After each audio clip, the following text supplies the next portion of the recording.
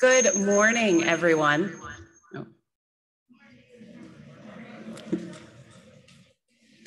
It is good to be with you, with so many of you here in person, and with those of you tuning in via Zoom and people who are watching on YouTube.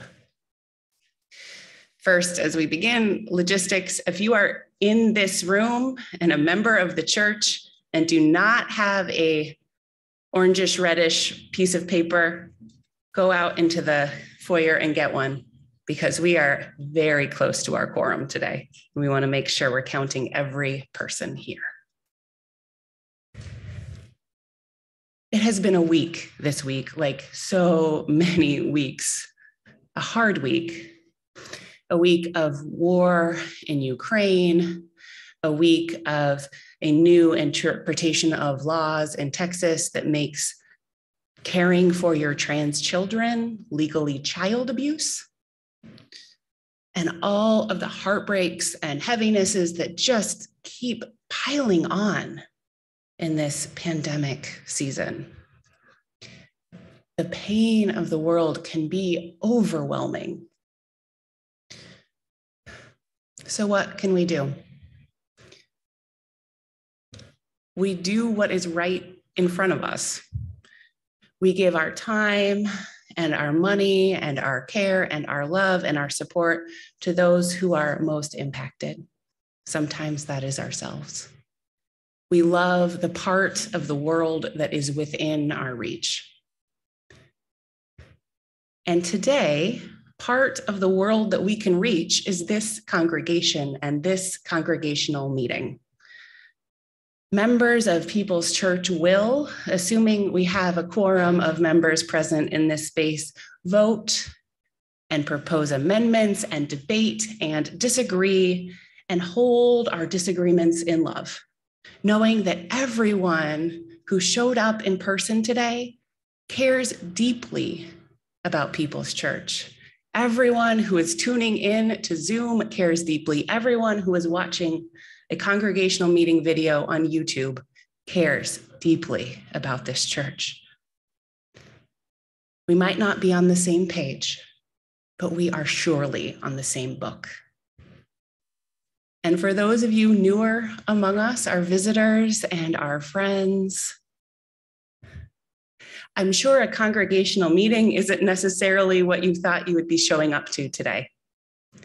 And this is an exceptionally good way to get to know us. Church members will be discussing major revisions to our bylaws, among other business. And in our Unitarian Universalist tradition, there is no higher authority than this congregation. The deliberations of today cannot be overruled by me or a bishop or a pope or some distant authority somewhere. It is you.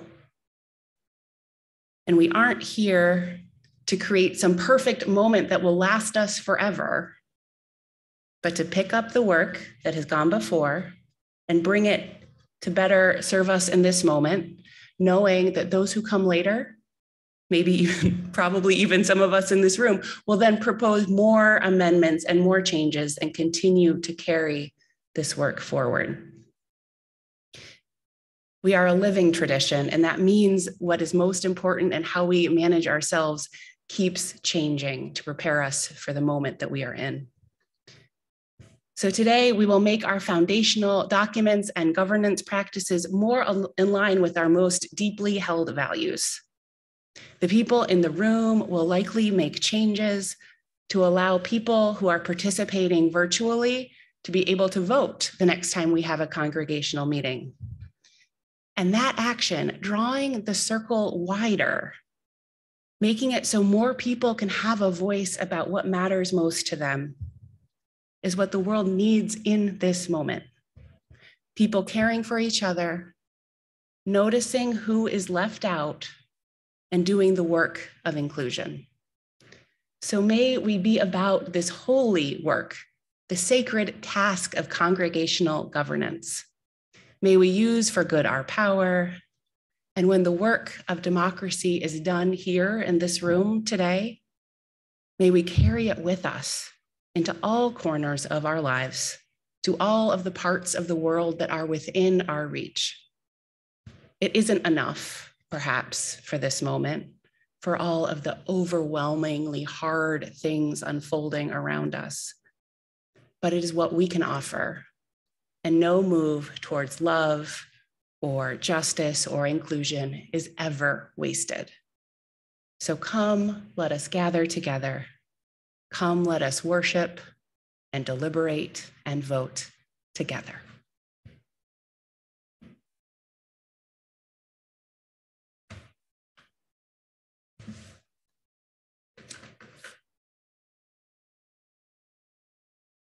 Good morning.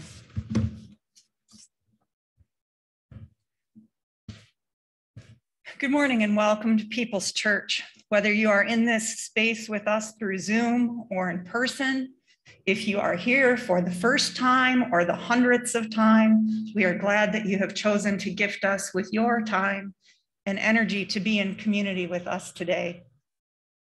I'm Susan Mordyke, and I'm honored to be here today serving as president of your Board of Trustees as we come together today to weave together our diversity of thought and perspective to revise the bylaws that guide how we function as an institution committed to being a beloved community, embracing and serving our diverse world. People's Church is a member congregation of the Unitarian Universalist Association, part of a long tradition of liberal religion. We are people of all ages, people of many backgrounds, and people of many beliefs. We are brave, curious, and compassionate thinkers and doers. We create spirituality and community beyond boundaries, working for more justice and more love in our own lives and in the world. Thank you for being with us today.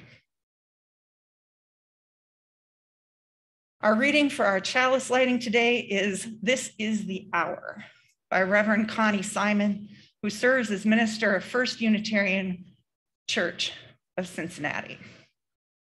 If you are lighting a chalice at home today, you are encouraged to type in the chat box, "A chalice is lit in your neighborhood /city/street." And I believe it will be shown on the screen.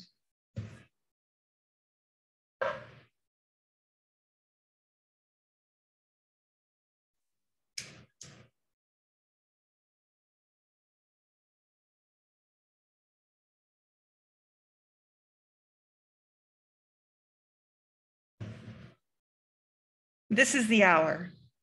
The time has come, mindful of our responsibilities as leaders of this faith and guardians of the living tradition. We call upon the great cloud of witnesses, those who came before, those who are here now, and those who have yet to come. We seek their presence, love, and support in this place at this hour. We kindle this flame to light their path and call them near as we undertake this sacred work.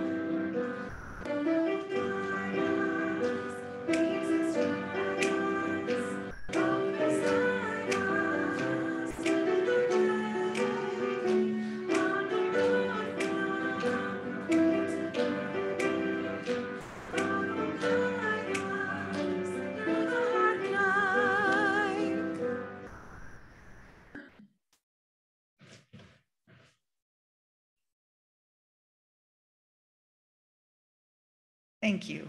Thank you for that. It's very strange to be in this room and not actually sing the song. Hopefully our health conditions will change in the not too far future to allow us to be able to at least sing a little bit, even if it's behind our masks.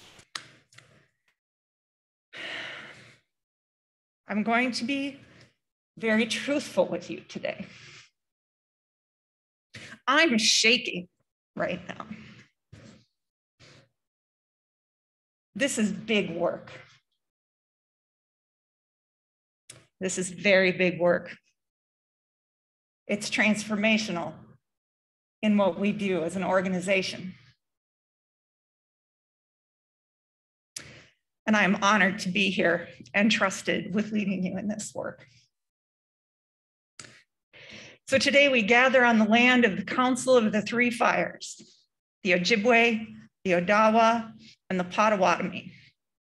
Indigenous nations of the Great Lakes region are also known as the Anishinaabe, or original people, and their language is Anishinaabe-Moan. We acknowledge the enduring relationship that exists between the people of the Three Fires and this land.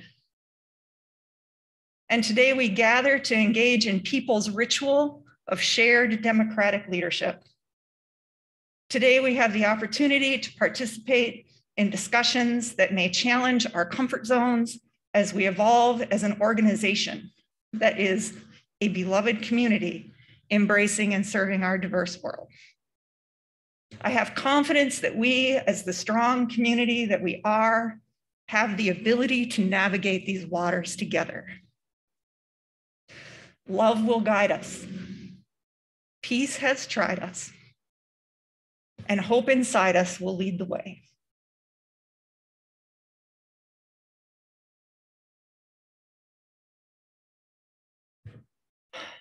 Do we have our tellers in the room? Will the tellers please report the number of members in attendance? Yes, 70 members.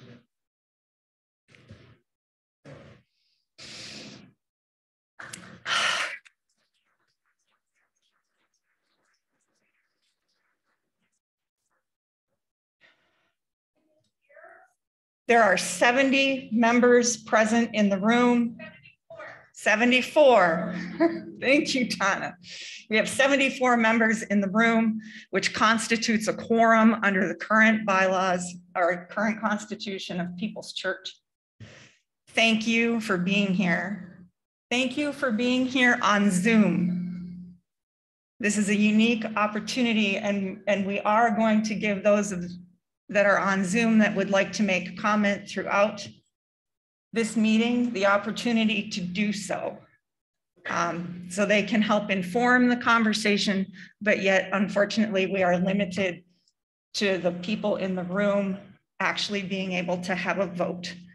That was the best compromise that we could manage to help make sure everyone has a voice today. So I believe, can we switch to the agenda page, please, Reed?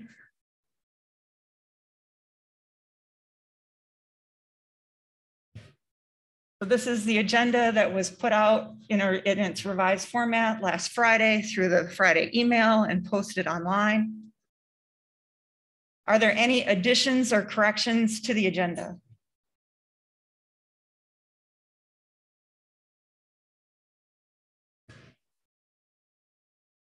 Hearing none, the agenda is approved as presented.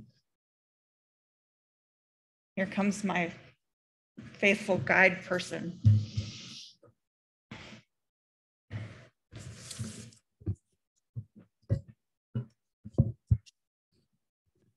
He's really gonna put that more in front of me. I'll tell you, this is a unique experience because I don't do this every week like Rachel does, right? So just bear with me. All right.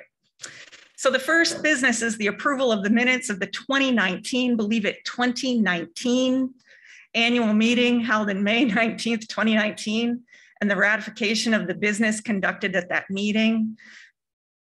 Those minutes are in your packet if you have not had the opportunity to read them in advance. Does anyone have questions on the 2019 annual meeting minutes and business?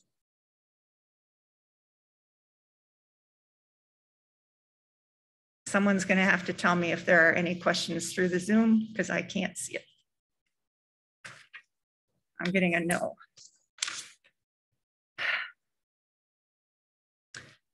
If there's no objection, the minutes of the 2019 annual meeting will be approved and the business conducted at that meeting will be ratified.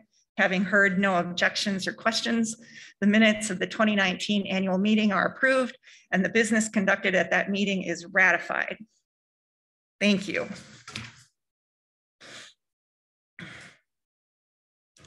The next business is the approval of the teller's report of the 2020 annual meeting held May 17th, 2020, and the ratification of the business conducted at that meeting as shown in the teller's report.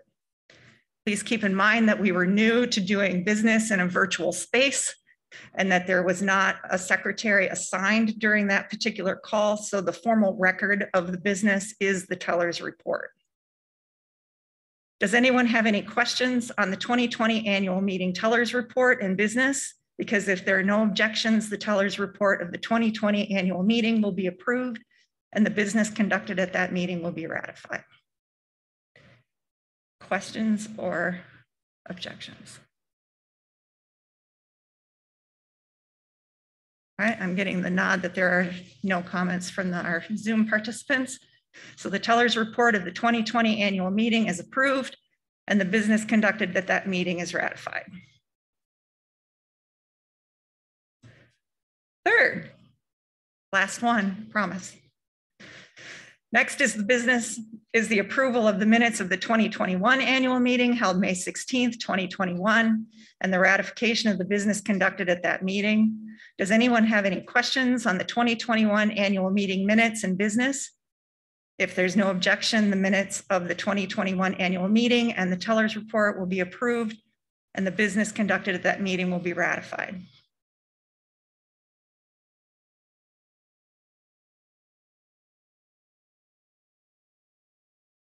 Hearing no objections or questions, the minutes and teller's report of the 2021 annual meeting are approved and the business conducted at that meeting is ratified. All right, so the first three are off the list already. Look at that. Thank you for doing that.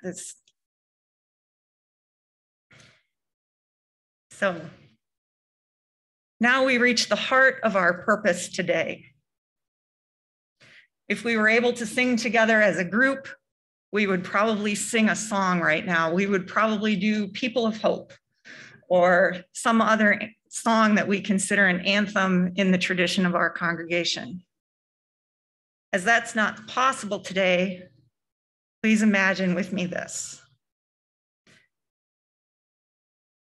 Imagine that we are in a circle, that we are able to look at each other face to face on equal footing and equal grounds. Imagine that you in this room and online are the heartbeat of this organization. So if you are willing and able, please stomp a foot.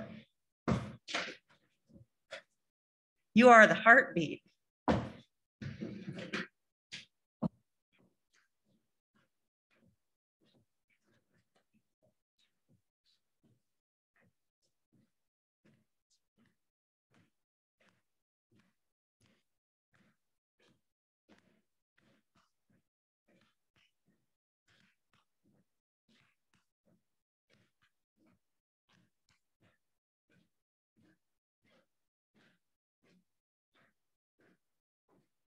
You are the heartbeat.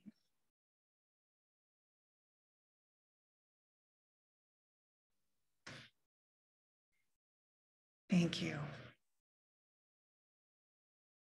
We have attempted to organize this session today to move as quickly as it is able while still being thorough and thoughtful. So I would like to invite Sherry Harris to come forward, as the next business is the proposed revision of the Constitution of People's Church.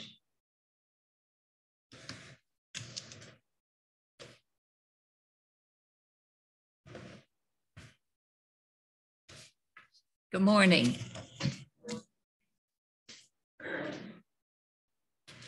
When the 9 members of the newly formed Bylaws Committee met for the first time on July 23rd, 2019, we had no idea that we would not finish our proposed draft until November 2021. After 33 formal meetings, as well as many small working group meetings. There are several reasons for the length of time in finishing our work, the biggest perhaps being the COVID-19 pandemic, which pushed us to meet online, which we did, it worked. Another was the fact that we used a process of consensus rather than majority rules as we worked through all the articles. But the outcome is that the final product was submitted to the board with unanimous consent from the Bylaws Committee. Then in September 2021, a small group from our committee created the videos and the explanatory material, which was made available on the church website as an opportunity for the congregation to understand our proposed changes and input. In-person and Zoom meetings held in September, the in-person were outdoors, and early October were opportunities to gather further input from members and to answer questions. The Bylaws Committee considered all concerns from members carefully as we prepared the final draft, which was submitted to the board this past December and is currently posted on the church website, and copies are in the handout you received. So I want to acknowledge the members of the Bylaws Committee for their continued hard work and dedication to this project.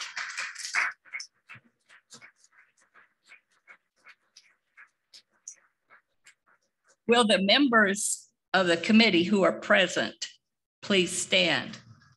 The members are Barbara Davis, Robert Harden, Denise Hartsoe, Carolyn Heidemann, Brian Lewis, Marge Leitner, Mary Kate Webster, Diane Worden, and I, Sherry Harris.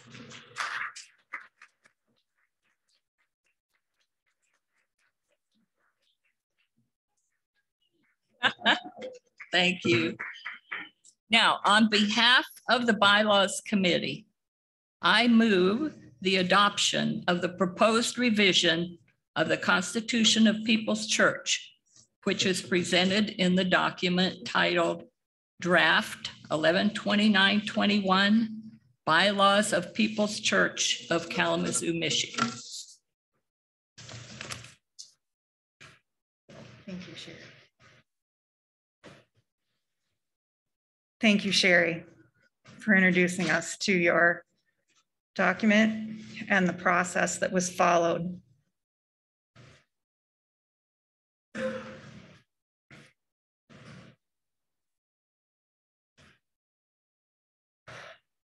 So I've been advised by our parliamentarian that since this is a motion from the committee, there is no second required.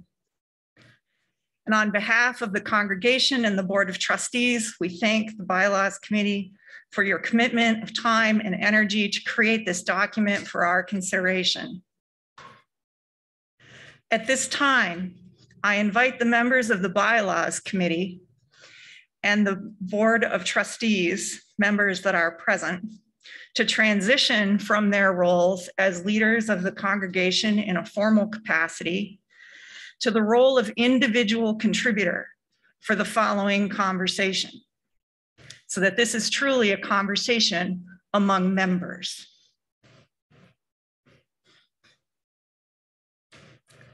So as shown in the agenda, we will proceed with identifying the articles that require further discussion and/or amendment, and those which do not. So the purpose of this is that if there are articles that are not identified as needing further conversation, that we can take an action on those articles as a group, and then they are done.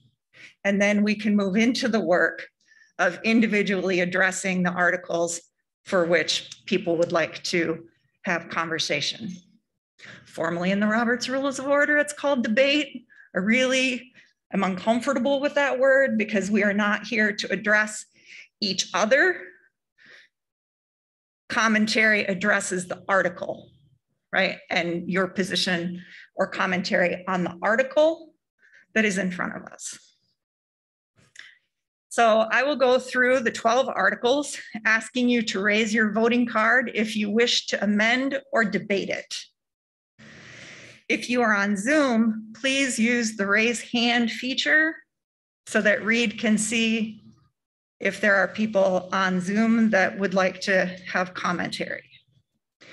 We'll record the results as we go so we can vote to accept the articles where discussion is not requested as a group. Is there any objection to this organization? Hearing none, we will move forward.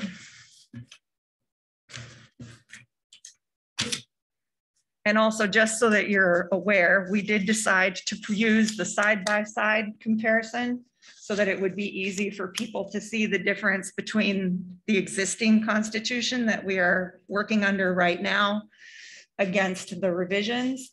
This is still the formal language that's in the pretty document where it's just the proposed bylaws. Is there anyone that wishes to have further conversation or potentially amend Article 1, which is the name?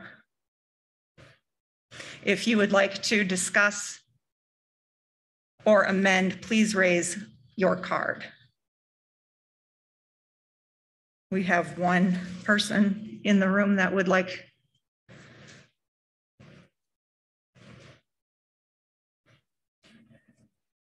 Is there anything online, Reed? Okay. Is there anyone that would like further discussion or potentially amend Article 2? If there is, please raise your card.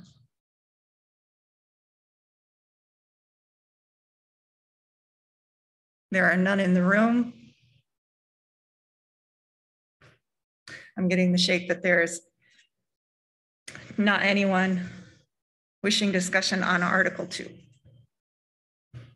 Someone put on chat that they can't find the articles online. The articles online are under the Engage with Us tab on the People's website.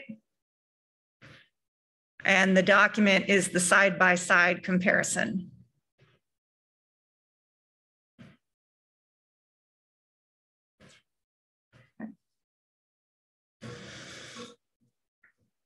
I'm pretty sure I already know the answer to this one, but we will formally follow our process.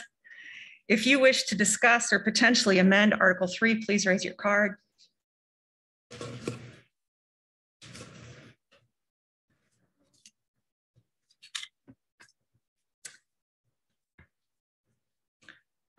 If you wish to discuss or potentially amend Article 4, membership, please raise your card.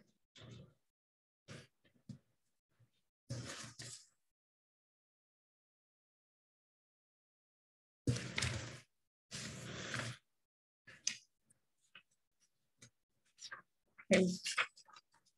We were trying to put these on the screen. I don't know if we were able to make that happen.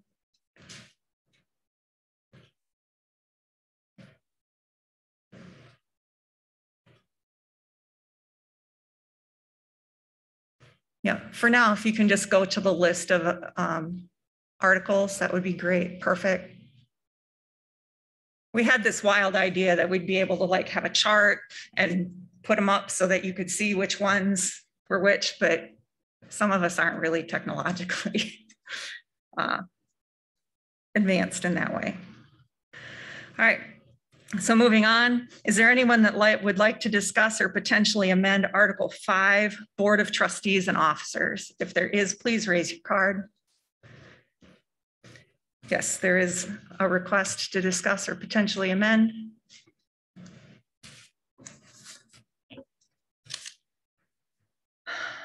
Is there anyone present that would like to discuss or potentially amend Article 6, Meetings of the Board of Trustees? If there is, please raise your card. We have one.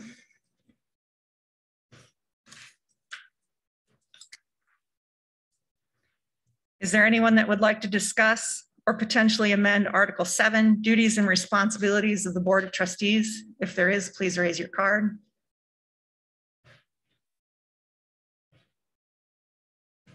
Online, Reed, is there anyone? Okay. Article 7. I see no request to discuss or potentially amend. If you would like to discuss or potentially amend Article 8, Congregational Meetings, please raise your card.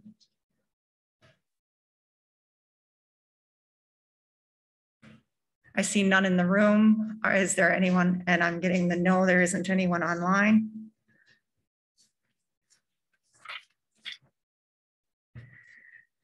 Is there anyone that would like to discuss or potentially amend Article 9, Minister?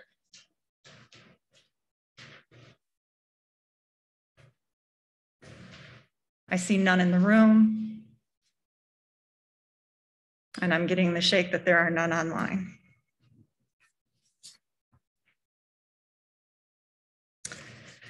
Is there anyone that would like to discuss or potentially amend Article 10, Nominating Committee? If there are, please raise your card.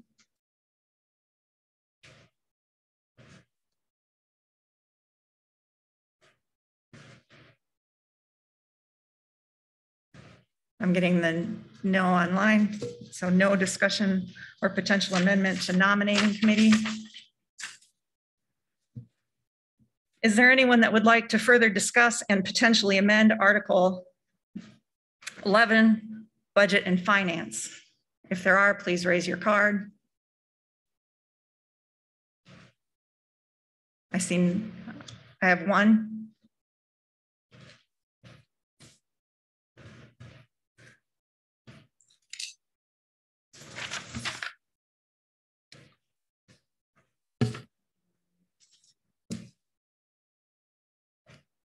Hold, please.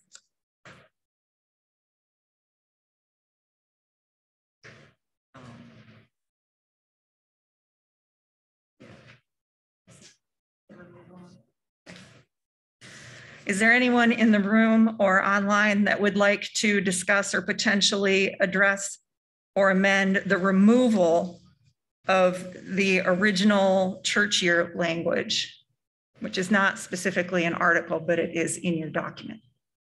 If there are, please raise your card.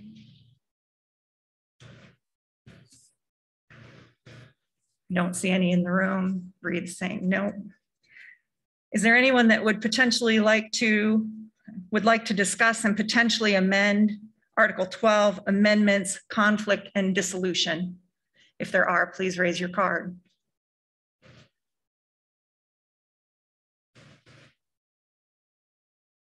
Online? No. Okay. All right.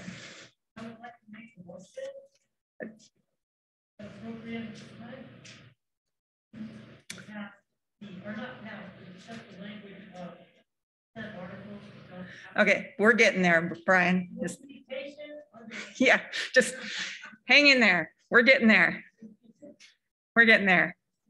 Barb was kind enough to write me a script, so I have a little bit of a guideline here in front of me. Not a problem. It's a good question. Okay. All right, so we've done that part. So now you have indicated that articles, excuse me, that Article 2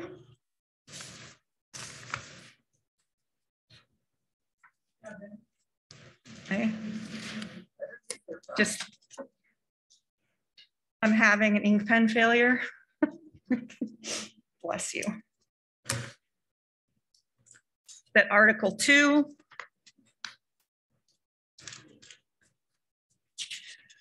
Article 4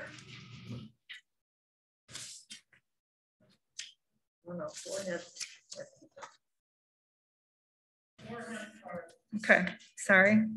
Thank you. I am right on Article 2 though, right? Yeah. Excellent. Article 4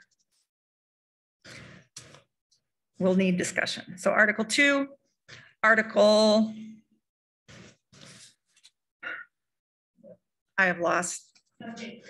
Article 7, Article 8, Article 9, Article 10,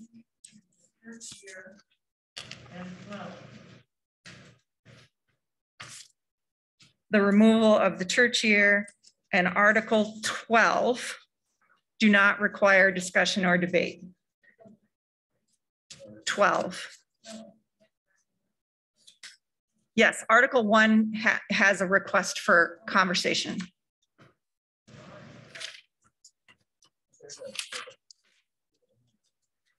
Lois?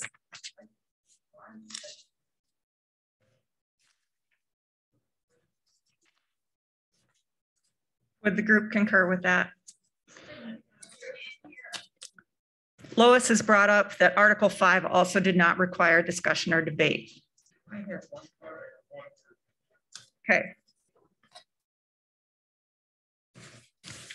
See, this is why I have a lot of people to help keep me organized, right? Denise, could you please record what you have for the minutes about the articles that do not require debate? Do not. 2, 7, 8, 9, and 5.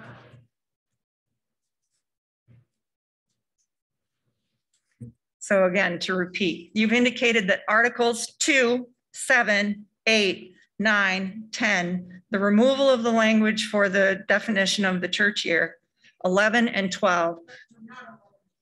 That was the old one. The church year.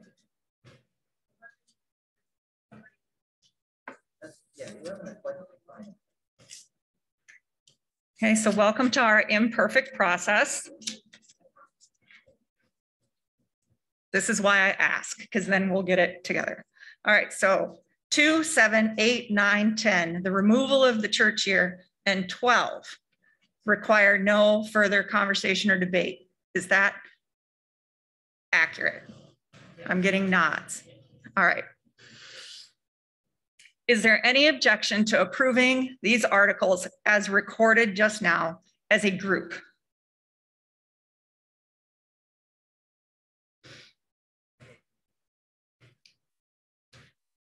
So all those, since there's no objection, all those in favor of approving the Articles 2, 7, 8, 9, 10, the removal of the church year, and Article 12, raise your voting cards, please.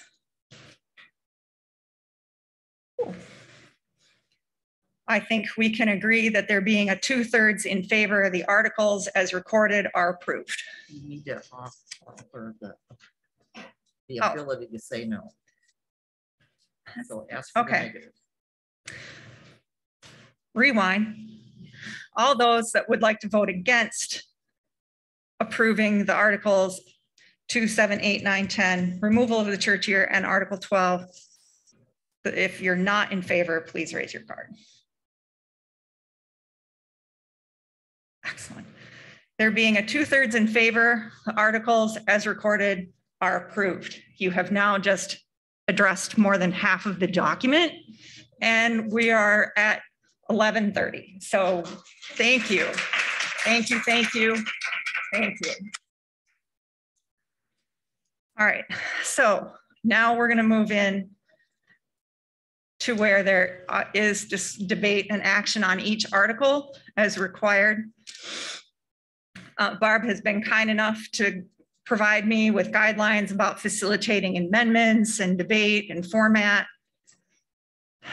And I will do the best that I can to navigate all of that for you. So the way that this is going to proceed is that if you would like to speak or ask a question, we'd ask you to come to which microphones? We're going to use the one here. Okay, to come up and use the microphone on our table here to address the group. And my understanding of the way this works is it's very similar to the way that we do our Sunday services during the summer, where people can come forward, they can share their perspective addressing the article, right? Not addressing each other as members, but to provide your commentary for consideration by the larger group. And then the larger group can digest that to take the action that they would like to take. I get that right? She says I got it right. So are there any questions about that? Nikki?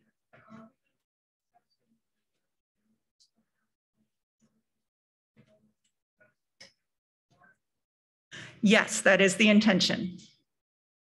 Nikki asked if we're going to address the drafts of the proposed amendments that were shared by members of the congregation in advance of voting on the article. And yes, that is the intention.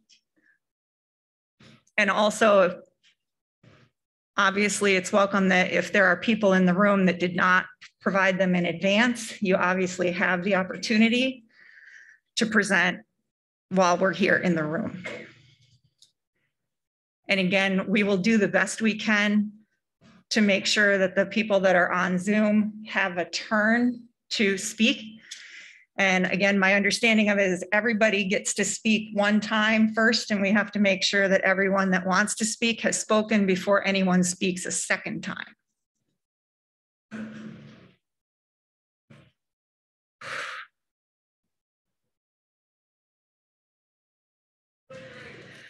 So, thank you. So we are going to take these in numerical order. And so if there was one question or comment, at least, that someone wanted to make about the proposed name. So if that person could come forward. And if I don't know the answer to the question, if it's a question, we will try to make sure that we give it to somebody who can. Yeah. Hello, is that on? It is on. So very good. If you could state your name, please. Yes, Teresa Clan. So the article one, our name, The People's Church, and I actually remember a sermon on that, and it was wonderful. So my question is, how are we going to reinforce that? I'm thinking about, you know, if we're in the phone book, it should be listed under T instead of P. You know, the name of our out front, does it say The People's Church, or do we need to change our signage? The actual, you know, our articles, or is it right now it says People's Church versus The People's Church? So who's responsible to change all that? This lady says she can answer that question for us. There's no requirement to change anything. The reason it's capitalized in there is because the state of Michigan sees us as, in our incorporation documents, we are the People's Church. However, the state of Michigan also alphabetizes us starting with P. So you don't have to really worry about that, okay? It was just that we noticed it as we looked at the Articles of Incorporation, which go back to 1949, by the way, so. Does that answer your question, your concern, Teresa? It's kind of like a book, right? Like when you go look up a book, we don't look under the. we look under the next word, right? Any other questions or comments? Any potential revisions to Article 1?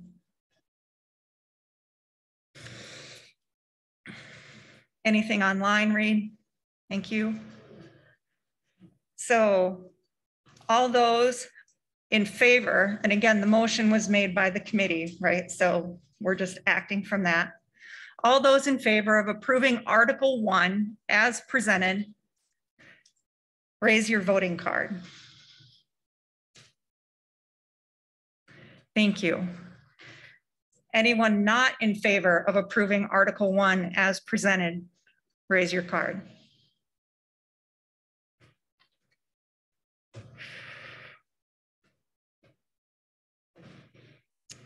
All right, so now I got to go back just a minute. There being a 2/3 in favor, Article 1 as presented by the Bylaws Committee is approved.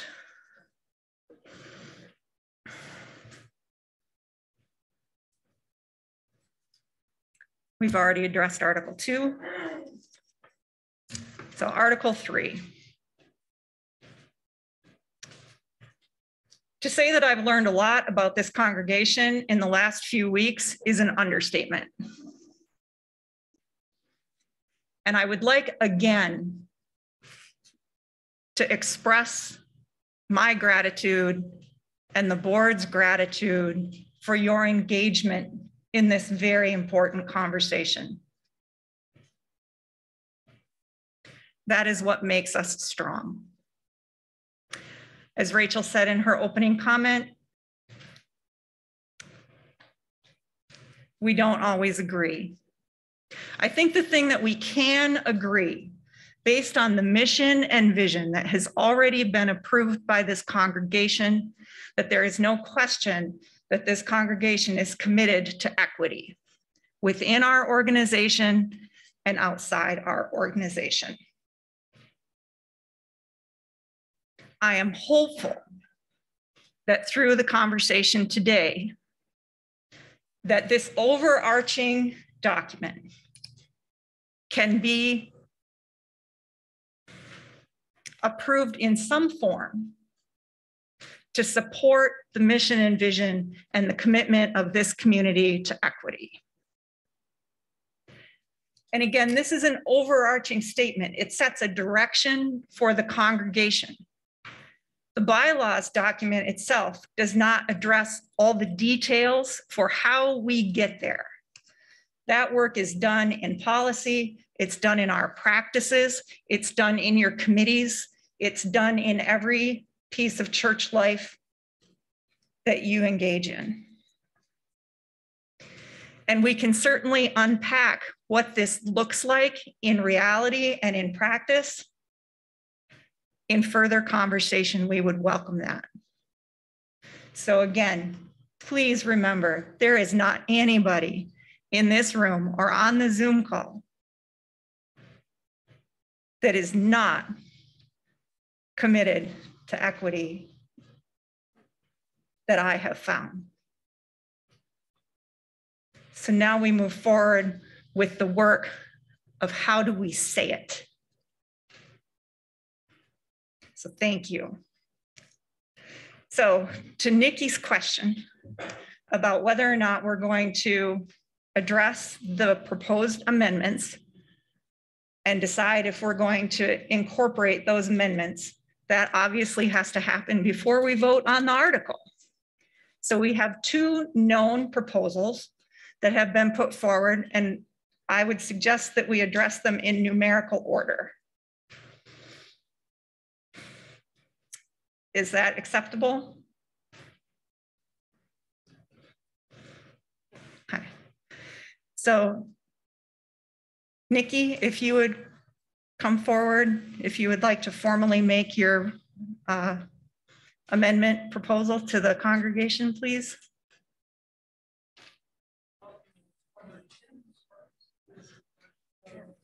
Yeah, but you're in numerical order. Yep. Please use the microphone. so our Zoom friends and everyone in the room can hear us. My amendment is in the packet, and the one on Article 3, because I had two different objections, only an amendment to Article 3.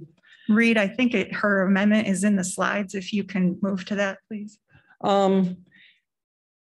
I had an objection to the wording of racism and all other oppressions. Article 3 is getting rid of all of the separate little identities and putting them all together into oppression. And it starts out that way with saying,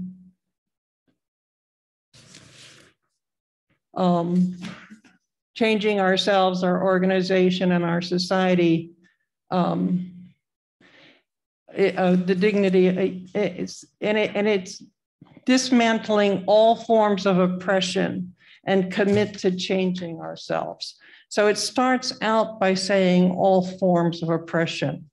And then in A, it takes it and it breaks out racism. And in this country, slavery was the original sin. And as I explain in here, Ms. Wilkerson, who is an African-American author, is arguing that casteism is really what happened in this country, that race is an artificial concept.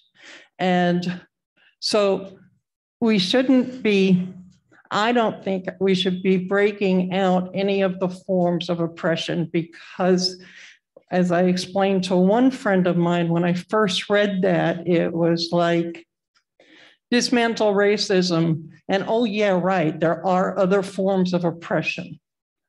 And it put, in my mind, it put all the other forms of oppression second to racism. Semantically, it really does do that by English standards. And so my amendment was just simply to get rid of that and say, dismantle all forms of oppression and make everything equal, which is what we were doing in this by, in the second line there, we affirm the need to dismantle all forms of oppression. So that was my amendment to this. Hang on just a second. I'm getting some coaching here. But thank you, Nikki. I'll help with that, please. So as I'm being coached, the formal way to present Nikki's motion, which I might have to ask you to actually repeat it because officially I'm not supposed to make the motion, right? But the official way to make this motion is that we amend to strike the word racism and from Article Section 1A. So if you'd just repeat that. I move to amend by striking out racism and from Article 3(1)A. Thank you. Now I need a second. Is there a second? We have multiple seconds. Pat Nelson. Pat, are you all right with that, having yours? There's multiples, but we need at least one name in the record. Okay, so before we move on, is there anyone that would like to make a comment addressing Nikki's proposal? Carolyn, if you'd come forward. And again, remember that you're speaking to the language in the document and why the language in the document should or should not be amended.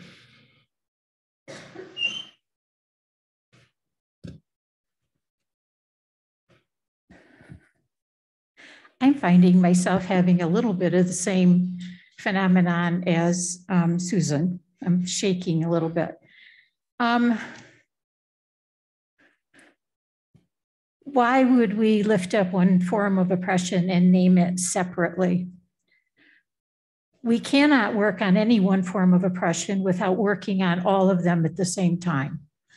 This is well accepted and pretty thoroughly practiced in the activist community.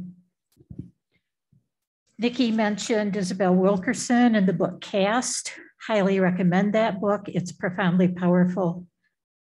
And there are many other BIPOC, BIPOC, Black, Indigenous, and all peoples of color.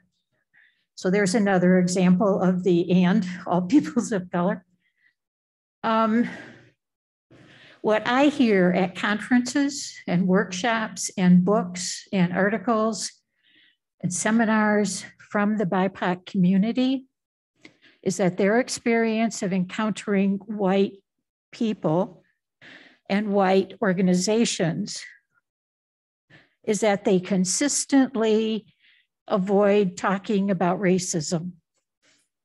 When the option of just saying all forms of oppression is presented, white people generally will talk about classism or sexism or transphobia. They'll find something else to talk about. So what has been asked by many BIPOC communities is, as we are doing our work, so I'm speaking to those in the room, just noticing I might have been making an assumption that everyone here identifies as white. That's probably not true, but to those who do, we tend to avoid the conversation. And so we have been asked directly by BIPOC communities to lift up that word as a reminder that it's critical to work on that and not bypass into other conversations. Thank you. Anyone else that would like to speak to this amendment before a vote? Is there anyone online? Okay. So my understanding of the process is that the vote now is whether to accept the proposal that's been put in front of us to amend Article 3, 1A to strike the words racism and. This part of the vote only requires a majority vote, not a 2/3 vote, because it's an individual section.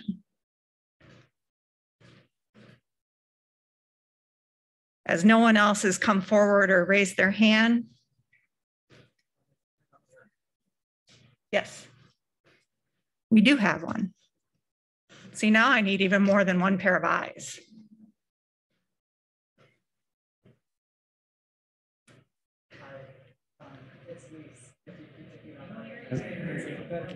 Or something. Oh, there it is. Hi, it's Lise here. I wasn't sure what to say, but I was feeling my my blood pressure rising by not saying anything. So I had to come up and say something. And mainly I want to agree with what Carolyn was saying. I don't have a lot to add. I just didn't want to only hear one voice putting that forward. So I wanted to come in and just stand here and say what Carolyn said. I think it was really powerful. So thanks.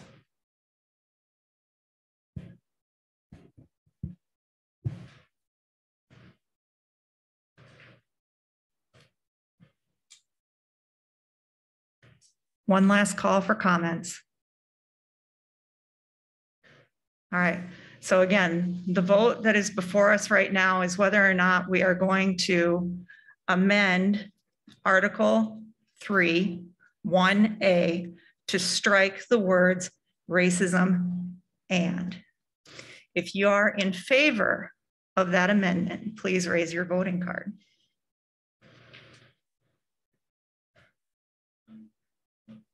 Okay.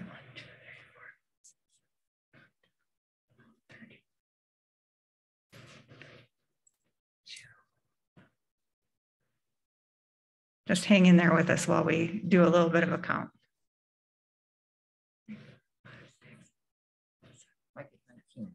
You get 19. 1, 2, 3, 4, 5, 6, 7, 8, 9, 10, 15, 16, 17, 18, 19, 20. I get 21. Okay. So there are 21 in favor. If you are opposed to amending the language in Article 3, 1A to strike the words racism and, please raise your voting card. 2, 3, 4, 5, 10, 11, 12, 13. This is to keep it the way it was originally presented. That is correct. Correct. It would keep the words racism and.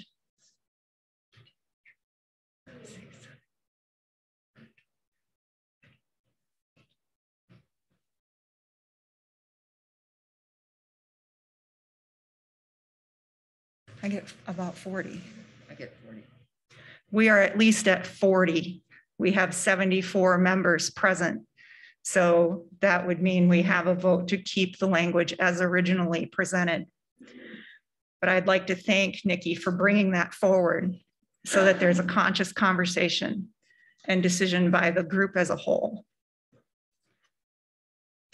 So before we move on to the next piece, is there any other comment, question, or conversation about the language in Article 3, Section 1?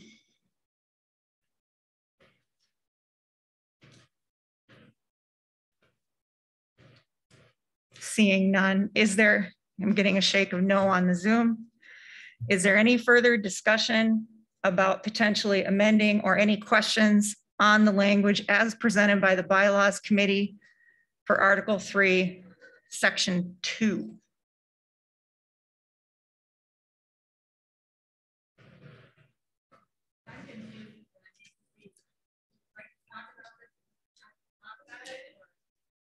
Yes, if you would like to discuss the language as it's written right now on anything other than what we just voted on. That's where we're getting to, because he's proposing an additional section, Section 3. So I'm trying to make sure that we've covered any conversation about what's already in the document before we get into that.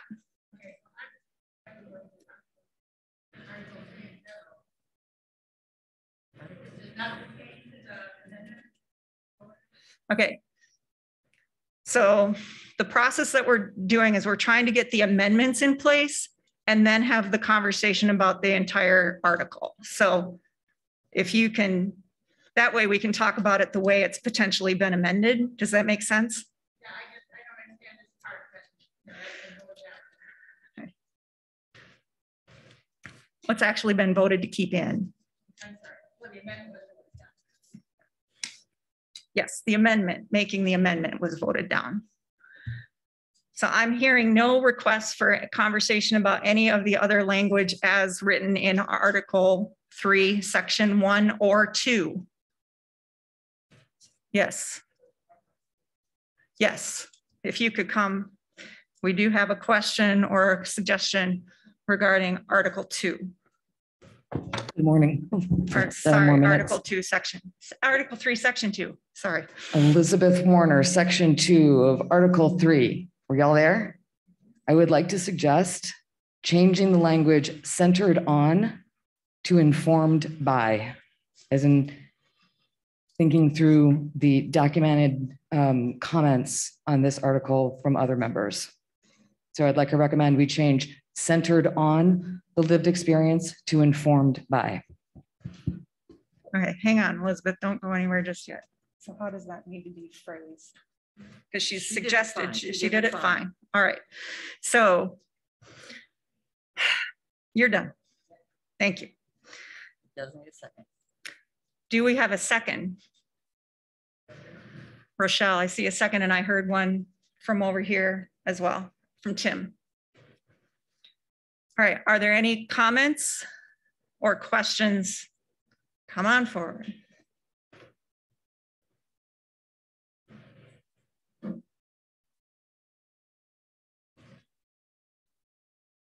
And again, the question before us is to change centered on to informed by. I would like the last speaker, Elizabeth, to explain why she wants that change.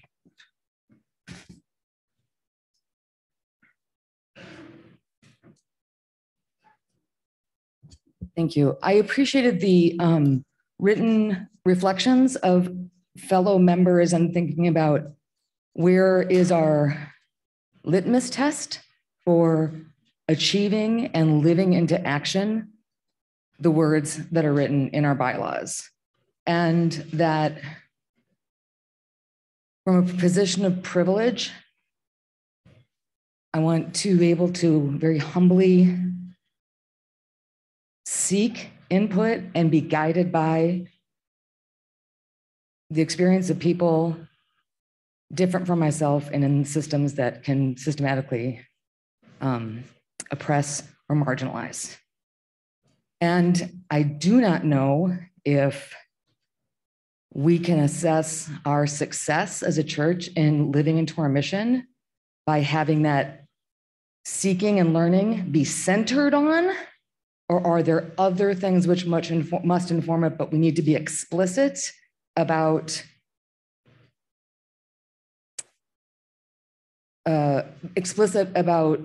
learning what we don't know and don't see in the way that we go about and live our worlds, live our lives. Didn't wrap that up well, but that was my thinking around it. And in hearing some of the other concerns or debate in writing was around, can it be inclusive, or at least acknowledge that there may be multiple voices that we need to hear to test our own assessment, the validity of our achieving our mission. Does that help you, David? Thank you. Is there anyone else that would like to comment? Please come forward.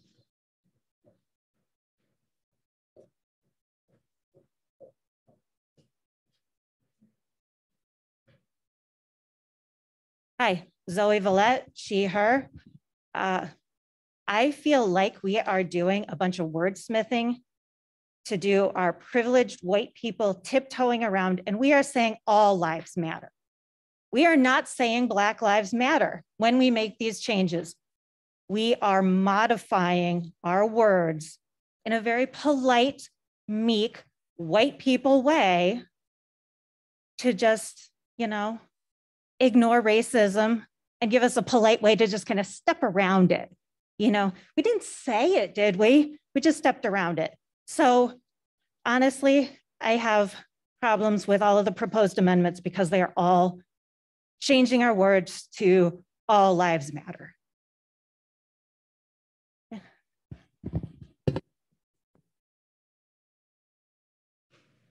That has comment.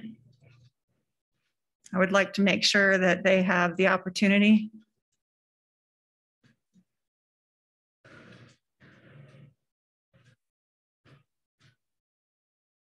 Anyone on Zoom, Reed?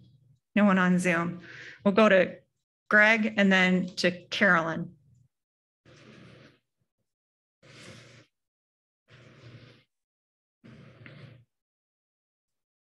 And again, at the moment, we're discussing the proposed amendment to Article 2. I'm Greg Feldmeyer. I was thinking that perhaps we could use both. I'm sorry, Greg Feldmeyer. I was thinking that we could use both, informed by and be centered on the lived experiences. They're not exclusive. You would have to do that as a different amendment after we decide on this one. Okay.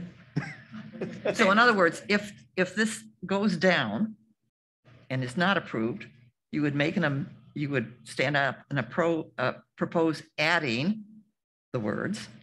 If it is not approved, you would get up and propose adding the other words. All right. Okay. So hold that Okay. thought, I'll Greg. hold that Let's see how this part turns out and then go from there. Carolyn? See, and then Nikki has.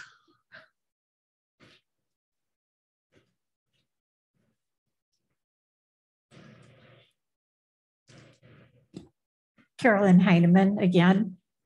To shift to, I'm going to ride on the energy of Zoe's comment.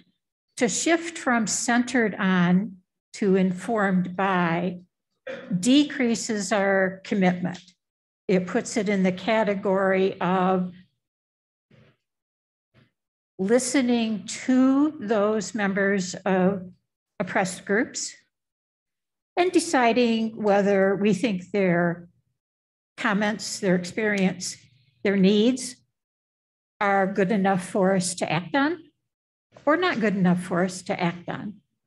When we make the commitment that, as one of the articles that Rochelle posted for us, in there it says what that results in is the least informed, the least knowledgeable, I think is the language in that article. The least knowledgeable group, those with privilege, having the most power to decide what to listen to and what not to listen to. By saying centering on, we make the commitment that when an oppressed group, along the lines of any oppression, says, this is our experience, this is how we are harmed, this is what we have to live with, that we make the deep commitment to say that is truth, without just saying, oh gosh, that's just one opinion. That's the difference between informed by and centered on. Okay. Nikki?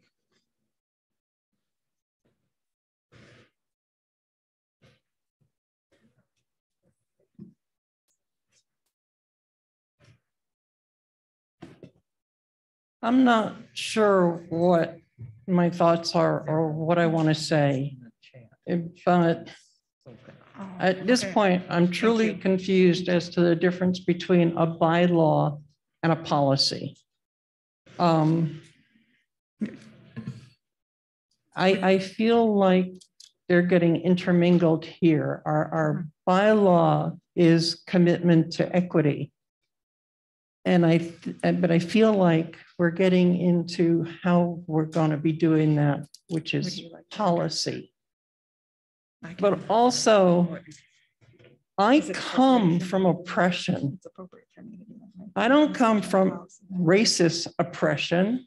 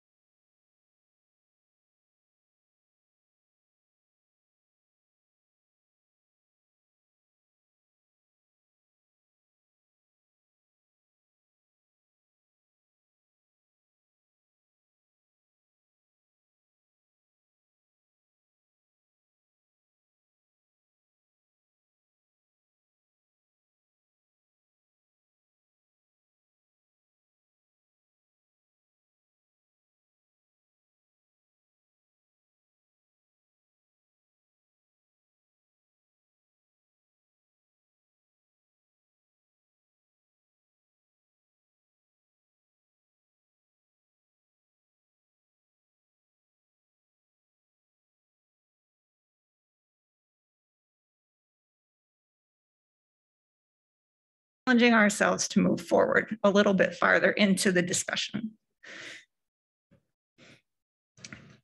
Is there any other comment on the specific amendment that's put forward to change centered on to informed by.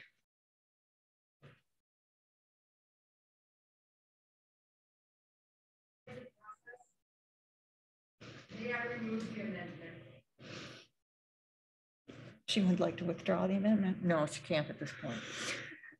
We are told that we can't withdraw it at this time.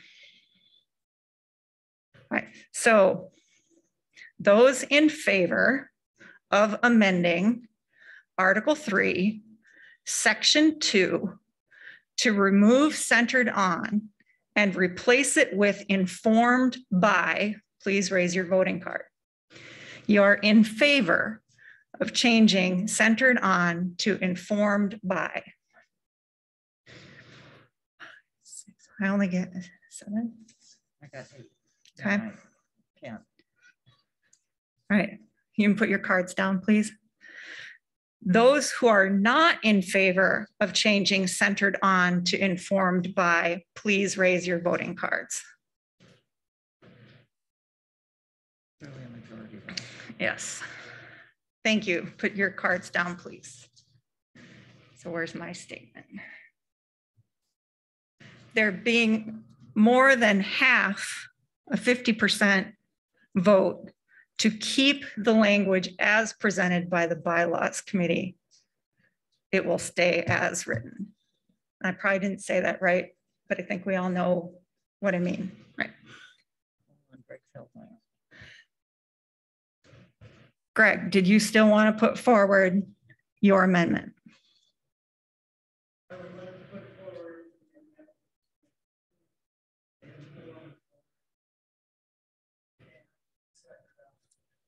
Okay, so the new amendment would insert informed by. So it would read, actions will be informed by and centered on.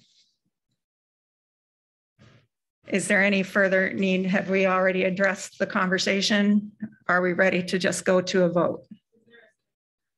Is there a second? Got a second. Thank you. Bob. Is there a need for any further conversation, or can we go directly to vote? There being no comment, those in favor of the amendment to insert informed by and be centered on. She's coaching me. They're inserting informed by and. To insert informed by and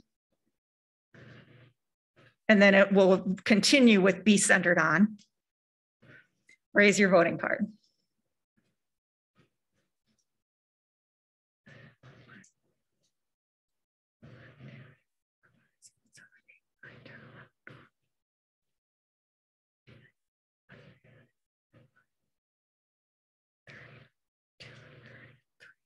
I get 33.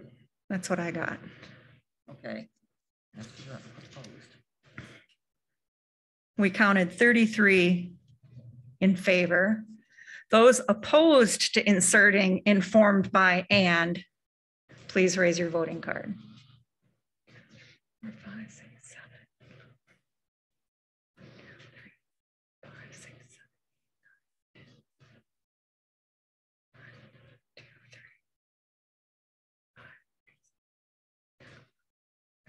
I get 22. I get 24. There's not, we've got 7. So 33 to 24. There's a vote of 33 in favor and 22 opposed. We have 74 attending voting members. Doesn't matter. Doesn't matter? The 33 is more than the 22. All right, she tells me that 33 is more than 22 and that we can move forward. I can do basic math, I promise. So that means it's accepted, right? The others are considered to not vote, but it's the majority of those present and voting. Mm-hmm. Now we come to 10. Yeah, but half of the number we're voting is 37, so we don't actually have a majority. No, but it's, the vote is the majority of those present and voting. And, oh, okay, I got it. I got it. I get it now. I get it now. So I told you I wasn't going to be perfect at this. So we did insert. Yes. I'm finding my, all right. So more than 50% of the people who voted approved this, and therefore the change goes into effect, so that this will read, our actions will be informed by and be centered on. Informed by and centered on. Yes, informed by and centered on. So Denise, do you have that? Thank you. All right. At this time, I'd like to close any discussion about Article 3, Section 1 and Article 3, Section 2. Is there an objection to that? All right. So before we move into this next piece, Savannah, would you, I invite everyone to just take a breath, maybe stand up for a second and stretch. Honestly, I think we are doing very well on time, and I appreciate your patience and staying with this. But please come back quickly. Get another pen. Yeah.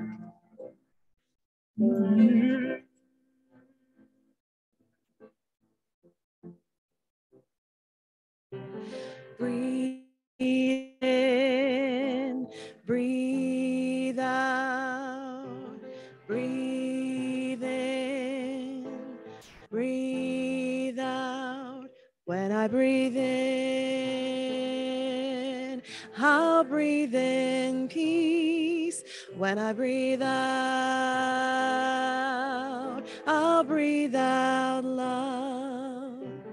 Then I'll breathe in peace. When I breathe out, I'll breathe out love.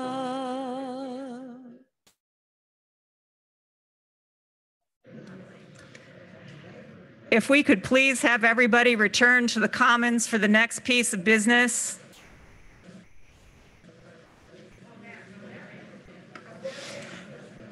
And Reed, if you would kindly advance the slide to the amendment put forward by Tim, which would add a section 3. The next one. Oh, shoot. I have to sincerely apologize because I was advised that there are people who have made comments in the chat. And I can't read them from here, and I'm not logged in on my screen. So, No, the chat was about church administrators, so I don't know if that was relevant to the topic at the moment. Okay. Yes, church administrator has not been part of the conversation as of yet. Do we have our voting members back in the room, please?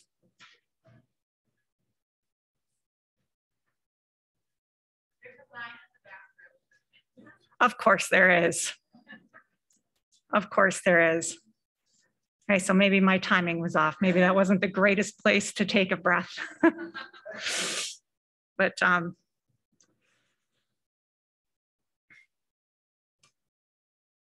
could sing and dance. So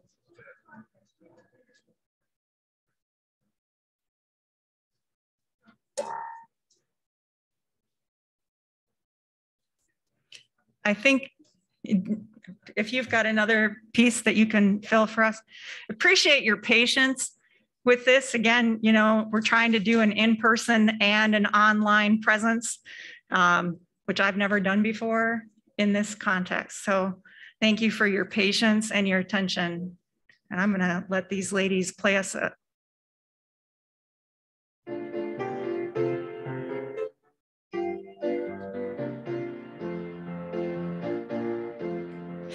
There's a seed of hope in my soul, a little seed of hope in my soul.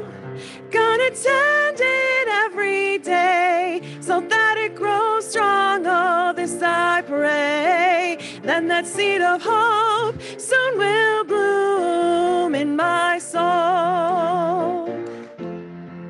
There's a seed of joy in my soul, a little seed of joy in my soul.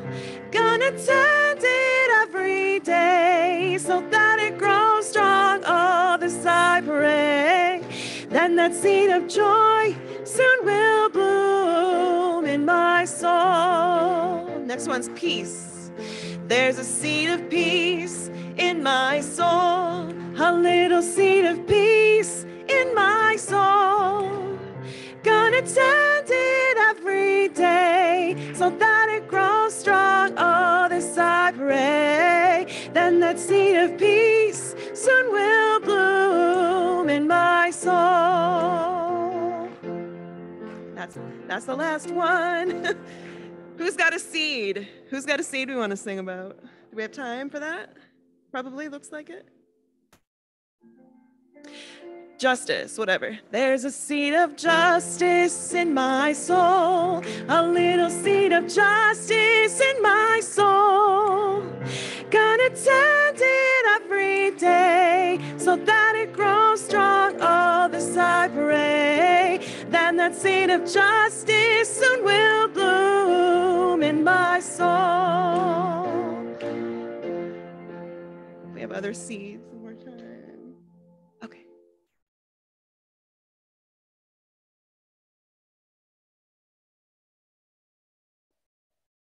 I don't think, there we go. Thank you to Savannah and Jennifer for filling in for us for just a minute while we had a chance to take a little bit of a stretch and a break. And I would remind those of you that are on Zoom, if you would like to be highlighted in order to make a comment, to please use the raise hand feature in Zoom so that it's very clear to read that you would like to speak on the topic that's being presented. Again, that was the best way we could figure out to let the people on Zoom at least be able to have a voice in the conversation, even though unfortunately at this time, we can't allow them to actually participate in the vote. So with that, I'd like to invite Tim Bardick to come forward as he has a proposed amendment to discuss with us. And Reed, if you could flip to the screen that has Tim's, I think it's the next one. Yes.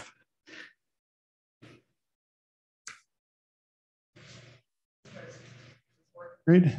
Oh, there it goes. Okay. So before I formally propose the amendment, let me just state it. It's to, at the end of Article 3, add the following new subsection, 3.3. Nothing in Article 3 shall be construed as restricting the freedom of individual church members or the church as a whole to engage in constructive debate or to reach their own judgments and decisions accountable to their own consciences. So let me cover some high points of why I think this amendment's needed. So I have serious concerns that Article 3, as it's currently worded, is open to interpretations that are simply incompatible with People's Church being a liberal church, a free church, in which church members, individual church members, as well as the church as a whole, are free to reach their own judgments and decisions after open debate. So there are a number of things in Article 3 that raise those concerns, but I guess my biggest concern comes from the word accountably. in the proposed Article 3. So, the language is, this is the language of the article. We affirm the need to dismantle all forms of oppression and commit to changing ourselves, our organization, and our society by building an environmentally just, wholly diverse, multicultural, beloved community that accountably dismantles racism and all forms of oppression. Accountably dismantles racism and all forms of oppression. So I think what church members need to understand is that in UU anti-racism circles, accountability has some special meanings. It may not correspond to what you think the word means.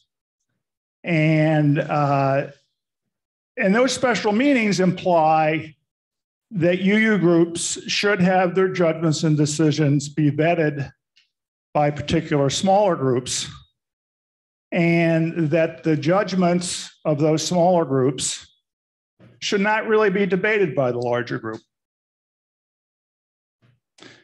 So, for example, within UUA, there is a proposal to add an 8th principle to our current 7 principles. I think a lot of people are aware of that, some people may not be. But in any event, the proposed bylaws very closely resemble the proposed 8th principle. It's not identical, very similar. And there's a group promoting the 8th principle. They have a website, and they've been admirably clear about what they mean by accountability. What it means is that UU groups, and I'm quoting them here, should have a people of color caucus, and that people of color caucus is intended to be a, quote, effective mechanism to, quote, make sure whites do what they say they will do.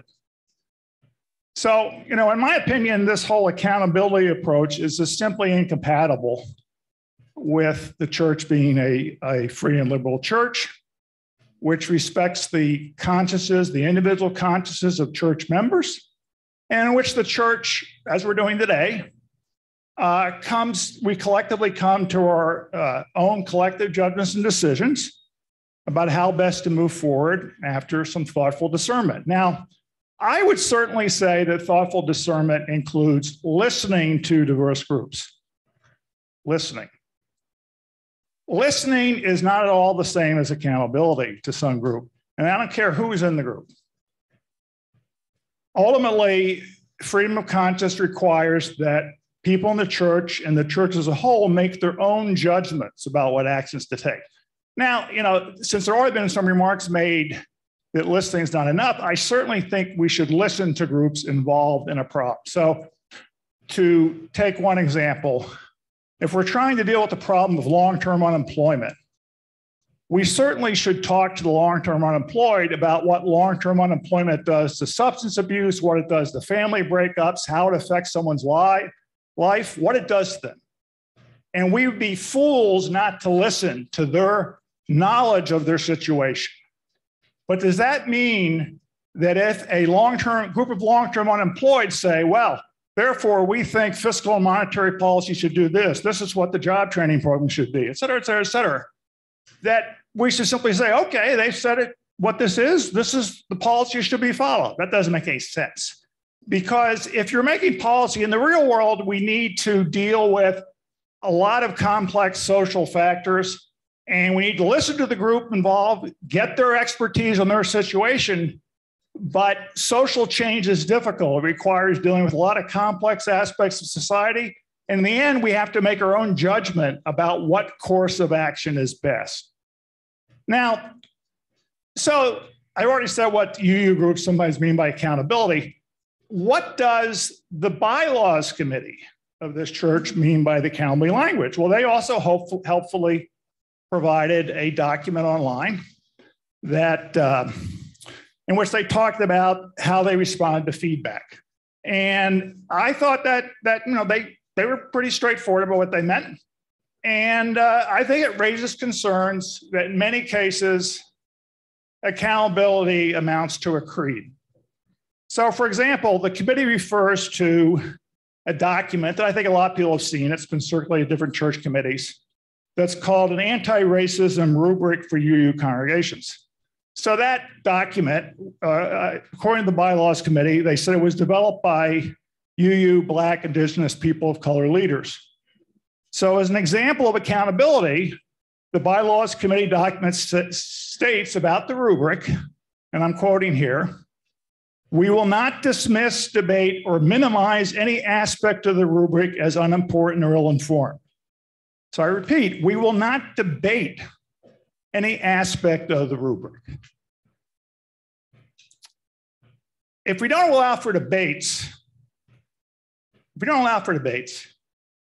that document essentially becomes a creed being imposed on People's Church. It's a violation of our bond of union, which states we base our union upon no creed test. And the bond of union goes on to say, and I quote, "We welcome all who wish to join us to help establish truth, righteousness, and love in all the world." Okay, welcoming all is just a bunch of words that means nothing. It's meaningless if it does not include welcoming people who may disagree with some or all of a rubric. It's meaningless if it doesn't include those who may disagree with one particular approach to anti-racism work. So the purpose of my amendment is to prevent what I see as pretty problematic interpretation of accountability from being imposed by these bylaws as what amounts to a creed test for church members, one that only welcomes church members who agree with one particular ideology for how to engage in anti-racism work. And by the way, I would say if that's your ideology, fine. Okay? I think people should be free to have a variety of ideas about how we actually go about achieving truth, righteousness, and love in all the world.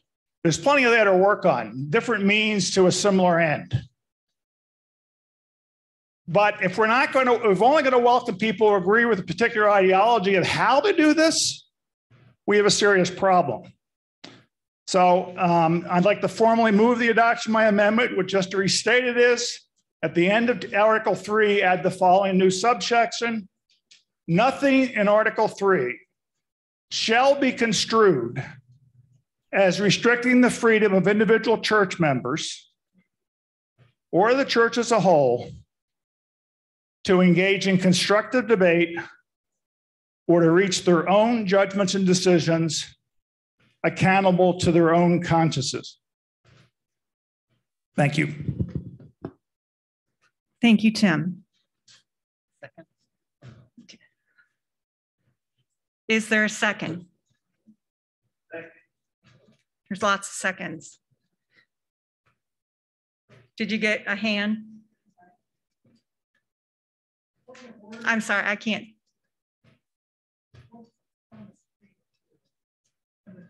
Okay, you're only looking at the top part.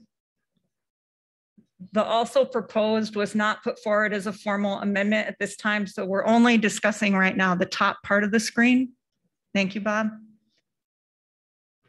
Did you get a name, Denise? Okay, so as you can imagine, there's been a lot of discussion. There's been online, there's been videos, there's been recommendations, some of it put forward just in the last couple of weeks as people came closer to engaging in this conversation. I'm going to remind us that our vision and mission have already committed us to equity work. How do we phrase it here to make it part of our guiding document? So now, at this time, if you would like to make comment regarding the proposal as it's shown on the screen, I invite you as individual members to come forward and do that. And this is a conversation from individual members. So Rochelle, then David, then Brian. And it looks like we might have somebody online too. I think for the purposes of speaking, that's acceptable. There's a pandemic of weak knees and shaky body parts this morning. Following Tim Bartik does that for me.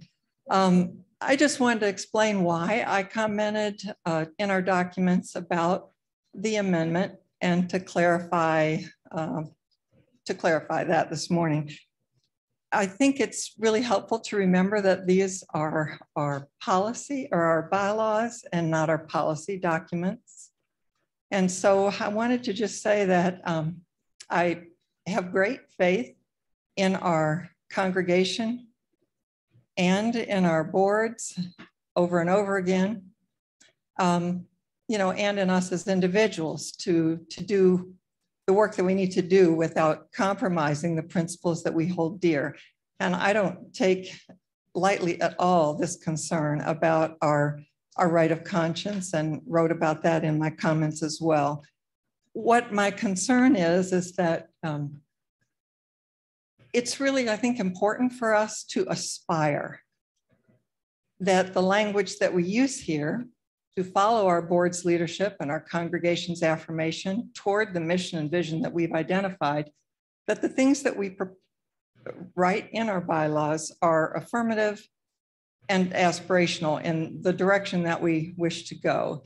So much, in my opinion, of anti-racism compromise and what happens that makes it ineffective is that we do use words, as Zoe pointed out, that allows us to bypass. And I have no concern that that was the intention of the wording here. I worry about how it will be interpreted, used, and allow us to evade the work that we've committed ourselves to. And so for that reason, and because I trust us, and I know that we have local polity, so we are not, you know, victims, if you will, of UUA decisions in that sense. And I believe that we can develop sensible, wise policy statements to help us implement this article and all of these articles. I would prefer that we affirm the way in which we will do this, that does follow our bond of union, as Tim pointed out, and the principles of the UUA. If we need to articulate that, as has been suggested here, I think that's certainly valuable and important to do so that no one mistakes that we are substituting a new creed test. But I stand by the work of the bylaw committee in understanding what the intention is and the need for us to affirm that. And so I speak against the amendment for the bylaw, and I'm certainly open to considering an alternative that protects our right of conscience and so forth. Thank you. All right, on my list, I had David and then Brian. Is there someone else that would like to speak? I'm sorry, Rachel. And we had someone online. So after Brian, we'll go to Zoom and then we'll go to Rachel. Yes. Tom, you'd also like to be in that list? Okay. All right, so David.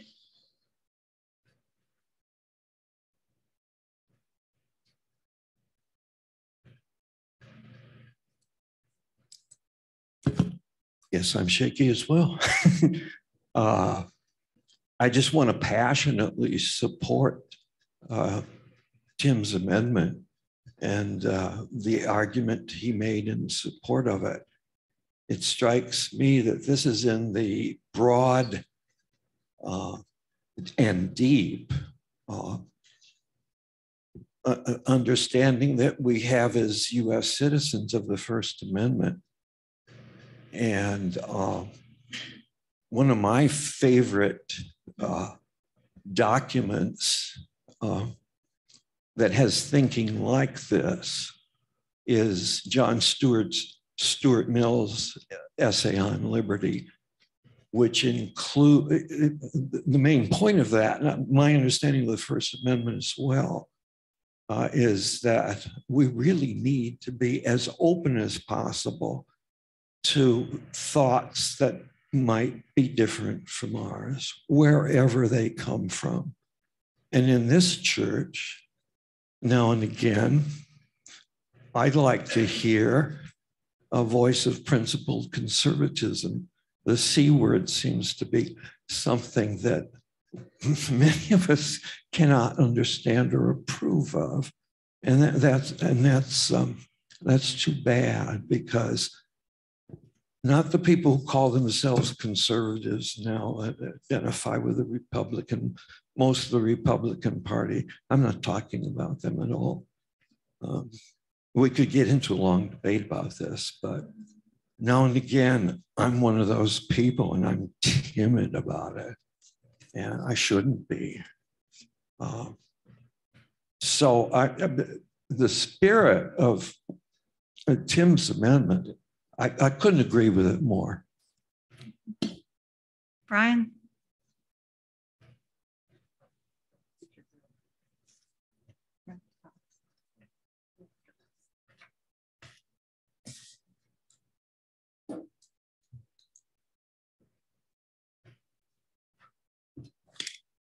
My name is Brian Lewis, a member of People since August of 2017. We must understand that justice is a practice and not an end. Eddie Glaude said that. Another Unitarian church has their mission: empowered by love, we transform ourselves and serve our world. Now, the eighth principle that Tim mentioned that the UUA is working on is known as the Article 2 Study Commission. The words of the eighth principle has been a very long process. And I have been involved in attending the Zoom meetings for over 2 years. And I have seen this kind of thing repeat itself in the stories of other denominations. Typically, we do a lot of this talking, and then thank God at the end, there's only 2 or 3 or 4 people that support these amendments. And so we kind of pass it and we move on. But others, we do have some risk on that.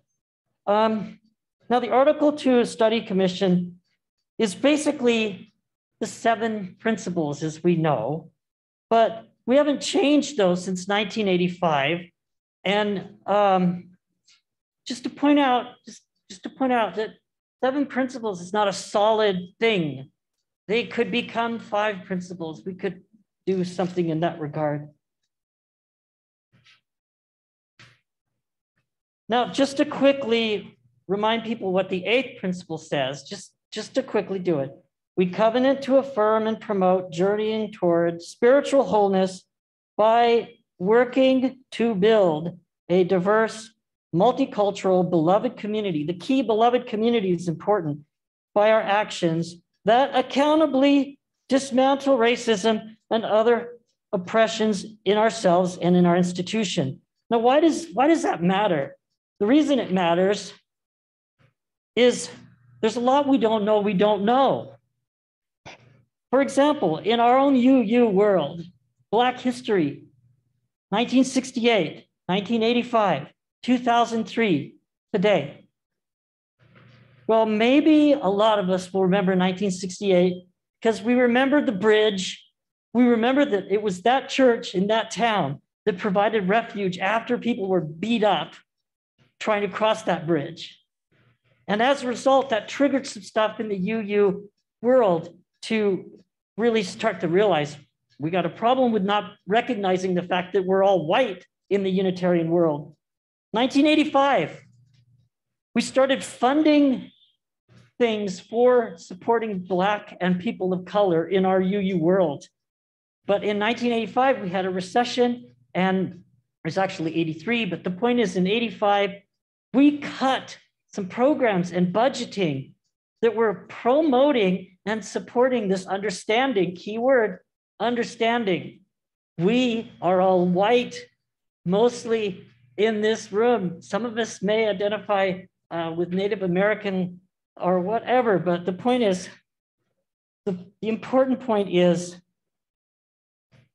the second U in the Unitarian Universalist is universal love. Now, our principles cover that stuff in 1 through 7, but we're not really accountable as per what I'm trying to point out here. Okay, I guess that part's done. So this part's next. I'm about maybe 1 or 2 more minutes. Just for giggles, do people realize in Ukraine that there's an African-Ukrainian problem that's developed in the last couple of days? Just please raise your hand if you know what the heck I'm talking about. The point is nobody's going to. And that's why, even though I respect what Tim's trying to do, we cannot remove the accountable because there is an apparent situation where the Black people are not being allowed to get on these trains to escape, not even to cross the borders. We're talking the families, the women, the children. So there it is. You can look it up and confirm it. Africans in Ukraine on Twitter. So the point I'm going to end with is, yeah, race is artificial. It's been talked about today, but artificial in the sense of science and chemistry, but it's a reality. And the word accountable needs to be in this document for 3 reasons. White privilege is wordsmithing all this stuff. Number 2, we haven't been accountable. And we need to be somehow accountable. And 3, when I talked about the you and universalism, it's about love, the ability to not be turned down from other churches, et cetera, universal love. In order to have that, we have to leave the language as it is and understand that our universal aspect does not tie us like people are arguing in this room because of the word accountable. We are still free to make our own choices. Thank you. I guess it's clear I'm not in favor of the amendment. Right. So thank you. But again, to clarify, the motion is not to remove the word accountability from the language that we've already discussed. It's to add a clarifying section to Article 3. But thank you for that. So the next on my list, I just have a note that says Zoom. So Reed, if you can help us with our Zoom partners. Okay, this is coming from, this is probably better. This is coming off of chat, so please forgive the person's use of participles and etc. because it's chat. This is coming from Adham Tyera. And I hear some giggles. Okay. The comment is, I think the group should be Black and white working together to avoid to use discrimination against the wrong racism. Discrimination against the wrong racism could harm against them. Should have freedom to church to make a good decision. Okay. So maybe someone can expand on that. I think we'll let it stand as it's presented. Is there anyone through the video, anyone else?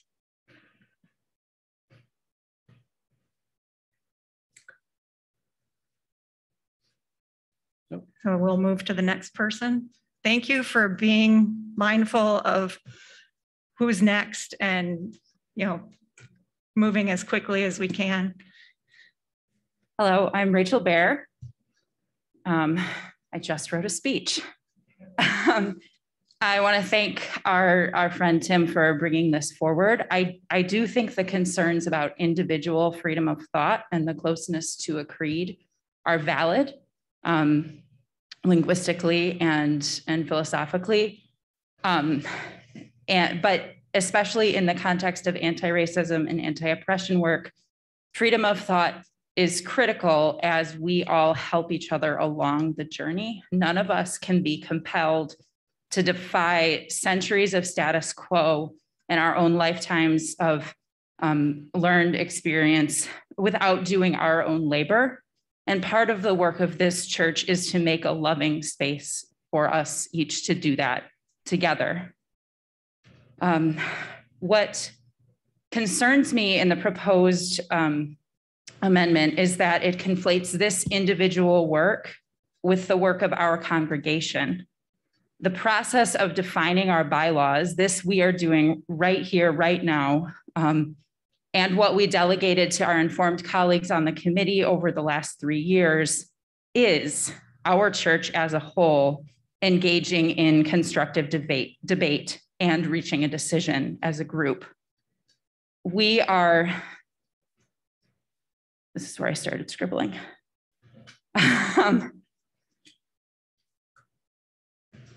Okay, this is our process of coming to our own judgments and decisions. And we are, through this process, choosing to make ourselves accountable to marginalized people and especially people of color over our own collective consciousness or as consciences or as our collective consciences.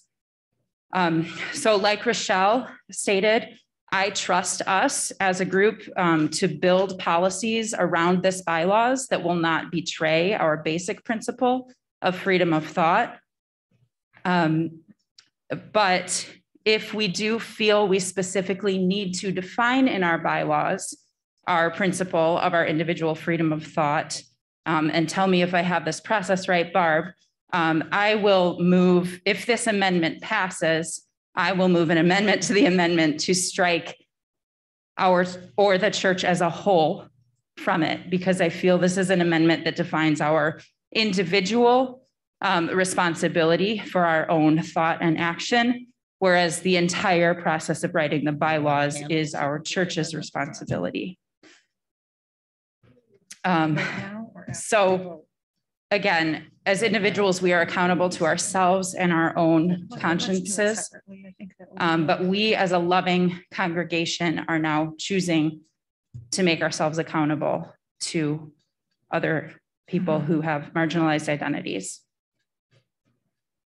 And I think I said everything I wrote down, so thank you. Thank you. So as a point of order, I think it will be more clear if we make the decision about whether to accept the amendment as written or not written before we go into modifications to what's presented. I think that would be easier for everybody to keep track of. Does that make sense? All right, so Tom.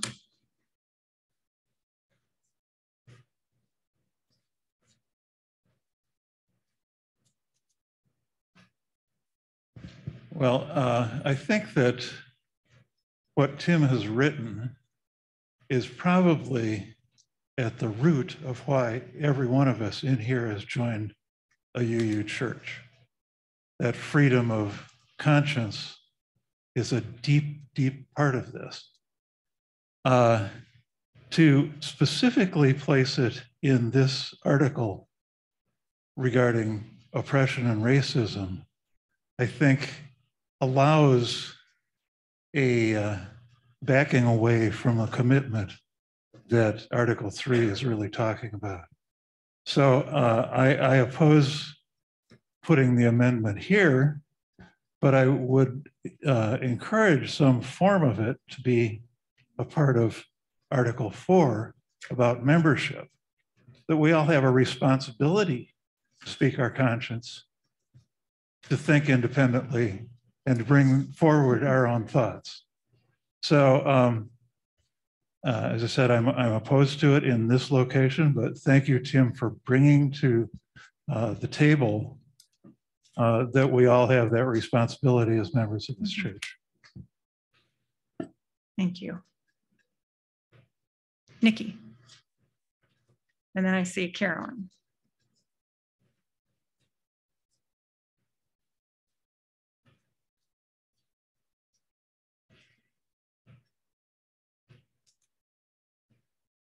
I'm going to speak in support of the amendment.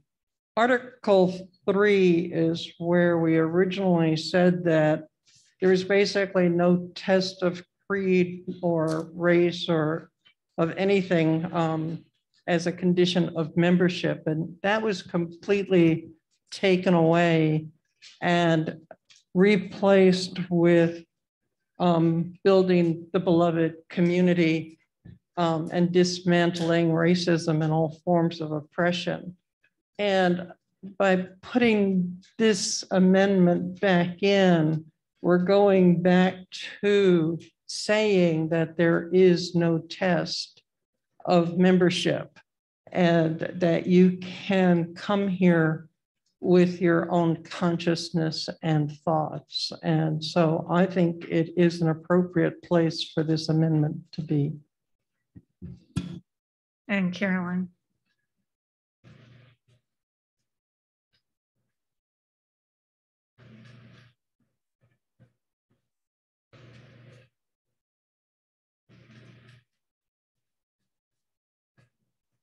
Carolyn Heineman. The Bylaws Committee was indeed very aware of the language of no creed test. It was not taken out of the bylaws. It is in Article 2. I'm going to speak essentially in opposition to this amendment by just talking about history in 4 waves. Wave 1 in the 60s, the BIPOC members of Unitarian Universalism nationwide gathered together, rose up, and challenged the nationwide community to hear their concerns, to hear how they are harmed and excluded by what we think is right action and right being and right relationship. The UUA and those in power pledged money, as Brian mentioned, and action to address those concerns. And nationwide, UUs found a loophole to not do that. They didn't follow through on their promises. In the 90s, many BIPOC individuals, by the way, left the UU community at the end of that wave. Frequently in this church, I hear, why aren't there more BIPOC members of our community? So as you reflect, if you do on that question, also think about this history. In the 90s, the BIPOC community within Unitarian Universalism nationwide gathered together, rose their voice, and said to all of us, we are not okay here. We don't feel safe. You're not addressing our concerns. We feel excluded and demeaned, and we need action. We need you to do something. And nationwide, at General Assembly and in the UUA, everybody nodded and said, yes, you're right. And plans started being made. And then a loophole was found, and we didn't do that work. And more BIPOC individuals left our spiritual community. In 2003,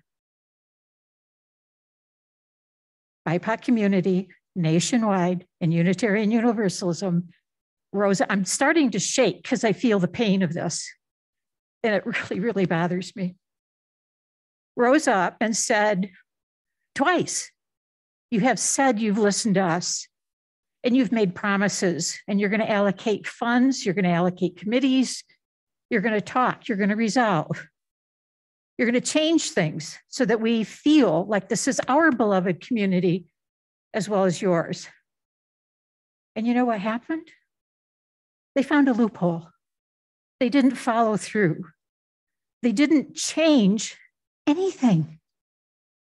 And now, for the last, I don't know, Brian, how many years? The BIPOC community nationwide and Unitarian Universally has been standing up and saying we are in pain. Within this community that you call beloved, we do not feel beloved. We do not feel heard. We do not feel like our pain is being addressed or even seen. And now, nationwide, UUA, 153 congregations now have adopted the 8th principle. Everyone's saying, we get it. We hear your pain. We see your pain. It matters to us. We're going to do something about it. And so here we are in the 4th wave. And the BIPOC community is sitting back, waiting for us to find the loophole. Again, this is a loophole. Right. I do not have anyone further on my list that wanted to make comment.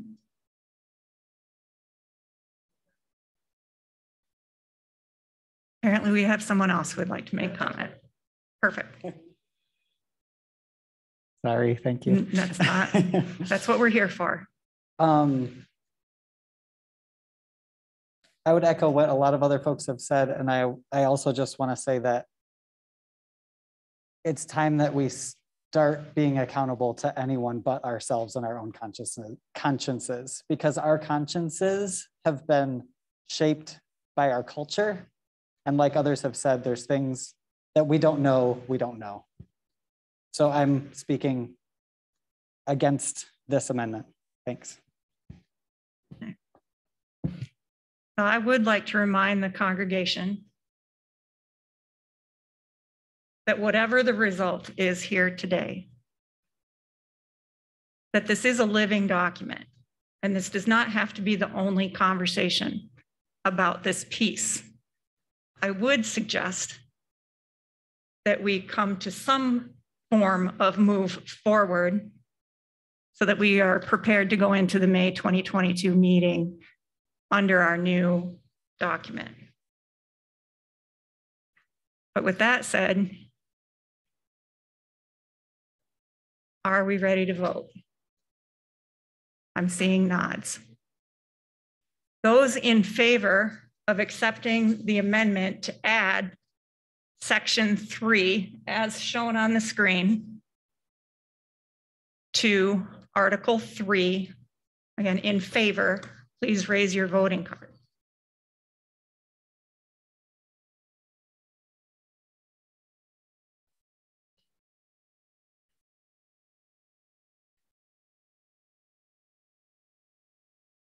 You get 23.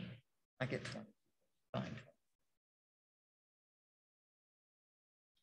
Those against adding section 3, please raise your voting cards.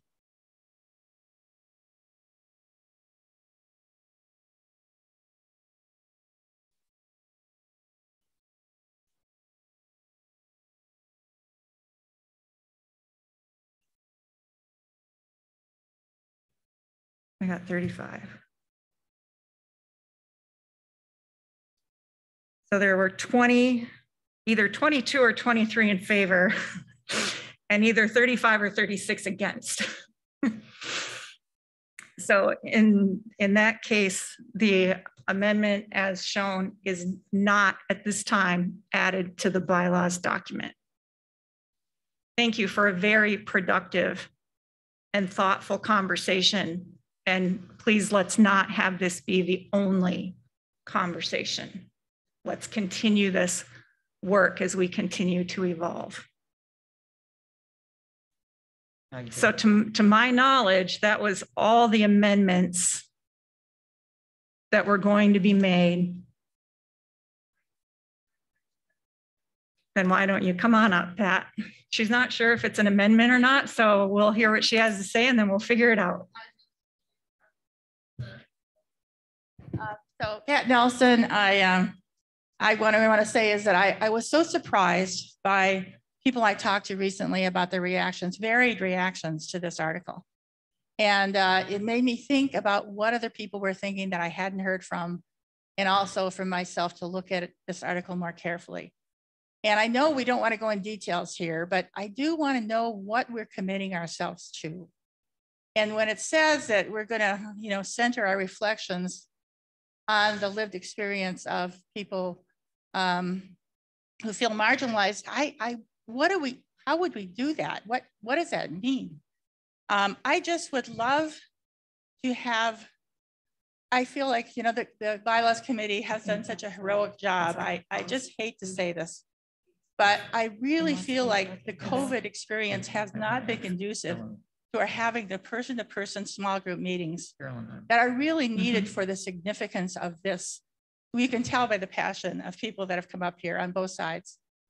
I would like to know, if this is a point of inquiry, I was trying to, No, that's all right. Is there a way, what I would like to do is have more small group meetings. And what I would hope is that we could do that by the May meeting and have a resolution of this article. And I don't know if that means that we would have to reject this article, or could we accept the rest without accepting this and just make it a postponement, or tell me please what would be the proper thing to do. So one of the things that we want to be able to do at the end of this meeting is to release the bylaws committee from having to continue this work, right? Because they've been doing it for us for a very long time. So I think my recommendation would be how we define lived experience can really be part of policy. So I'm completely in favor of doing the small group discussions, right, between now and May with either one of two results, either an additional amendment to this article or to address in policy. Yeah, I guess I think a few people have kind of suggested that we put the bylaws out and then we, adjust it with policy, but the bylaws are the center. The bylaws are the aim. Policy comes later. I would like what we really want to do to be clearly stated in this article. So are you saying, Susan, that I would hate to, I don't want to accept and then revise. I would rather, is there a way, besides rejecting the article and then reproposing it for the rest of the articles? I don't know what you mean when you say, are you saying that we can't postpone this discussion without, and also release the bylaws committee? Help me out, Barb. I think I understand it, but. Okay, if what you want to, if your question is about how would we actually do this, how would we structure this, and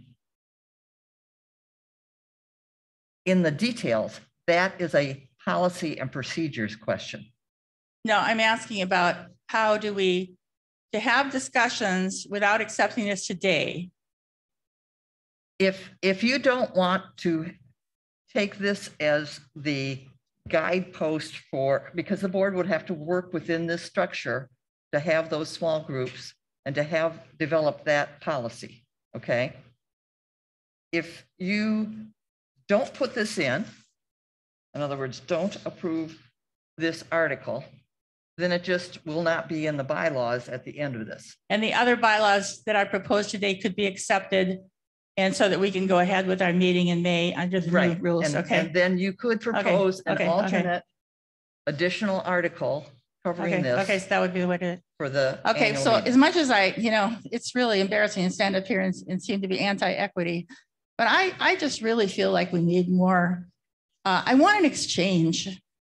Somebody giving you a lot of information about, how they view it is one thing, but I want an exchange. I'd like to kick these ideas around and have a sense of community about this. So I don't want to drop this. I don't want to dismiss the great work of the bylaws committee, but I think I had the impression before, but I wasn't sure. So I would vote to reject this particular article with the intention certainly of picking it up and hopefully having, I would help in any way I can. I would like to talk about this more before we make this very, very substantive decision. Thank you. All right. So I think we are to the point, and Pat has done a beautiful job of leading into it, is any discussion about the article as a whole before the article is put to a vote by the congregation. So Bob, is there anyone else that has not already said what they want to say that would like to make a final comment? Are we still describing the article, proposed amendment to Article 3, new section 3 that's displayed? No, the Article 3, Section 3 as displayed has been voted down. So we are now discussing the acceptance of Article 3 as a whole with the accepted amendment of Sections 1 and 2. Of sections 1 and 2, with 2 having been kept in its full form, right? And added in. And section 2 adding informed by. Okay. So the discussion is over the article as a whole. Okay, so we don't have a PowerPoint for that. We do not. Okay, cool. I'm Bob Davis. Denise is writing it all would down like for us. to second Pat's comments. I think it's listening to the discussion in this room. I do not think we have a consensus on what we should be doing moving forward. And I don't think that this is the appropriate place in the bylaws for this kind of topic. I think the bylaws is strictly something that should be how we vote and the membership and things like that, basic stuff. And things like this that we're still evolving, that we're still trying to figure out, really should not be solidified into this document at this time. A better approach would be at the congregational meeting to have a proposal of point of order or something to guide the board at that time in working on the anti-racism work, to have more details and to have everybody in this room agree and reach to the point where it's not going to be a vote of 30 to 20 or something like that, but rather a unanimous vote and a consensus that we're ready to move forward. I think this topic is too important to move forward without a consensus, and I favor voting down this amendment, but returning not as a bylaws amendment, but as a proposal for the board.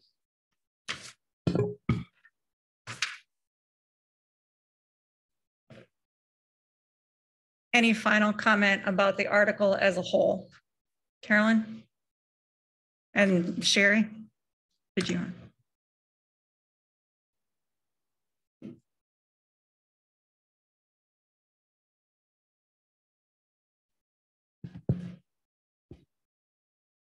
Carolyn Heineman again. I am in support of including this in the bylaws and passing it now. I really resonate with Pat's comments that interaction, discussion, learning has to happen. There will be thousands of conversations over the next 2, 3, 4 decades about this. What does it mean? What criteria? What actions? How do we talk within ourselves, with people outside of our 4 walls who have experience in this, who have tried to do it in their congregations, nonprofits, the library, People's Food Co-op, KRISA, are all working on this. And they are having hard conversations, really long conversations, and many, many conversations. The how do we pull this off is not known. We have to create that among ourselves. And I am so totally on board with many, many, many small group, large group conversations about this. And I think it's time to lay down a commitment that we will enter those conversations. We will look each other in the eye and we will do the hard work.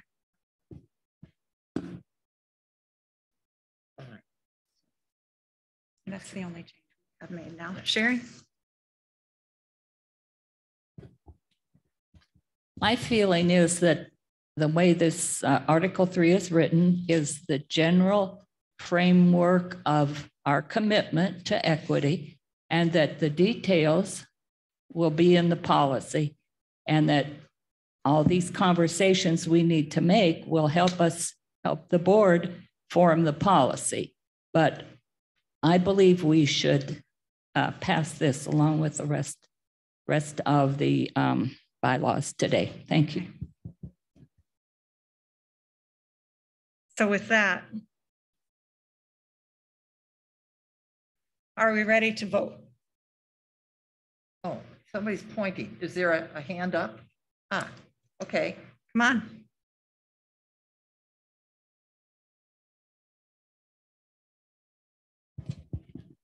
Thank you, Elizabeth Warner. I'm thinking about Brian Stevenson and his work and helping people think in privileged settings about getting proximate and being okay, being uncomfortable. And this is the time for us to step up and say, it's going to be uncomfortable. I don't get it completely, and we're going to learn our way there together. And so I would, in favor of this article being accepted and passed and learning our way together.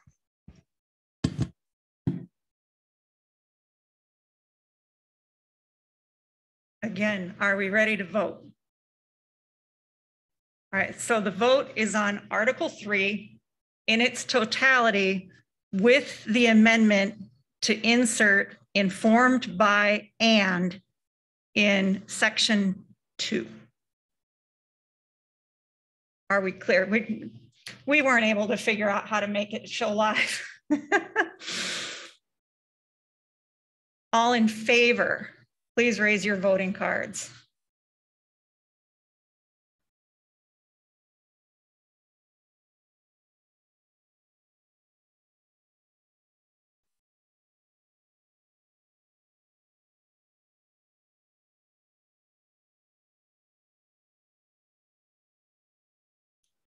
I get 44. Those opposed?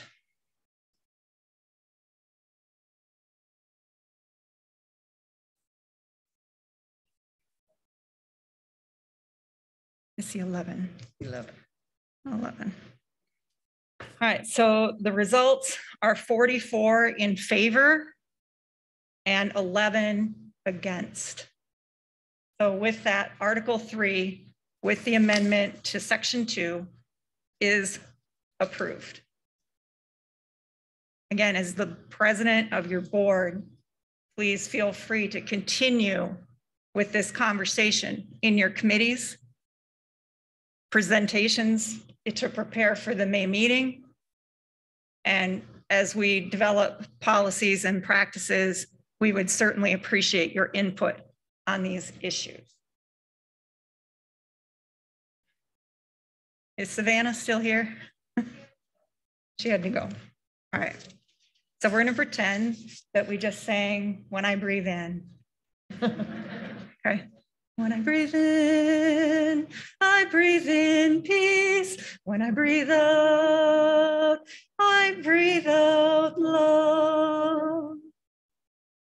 So thank you again for your patience and staying here for this very important work.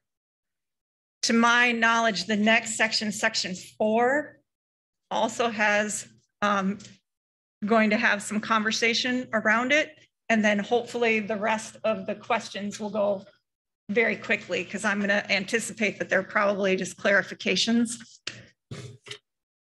So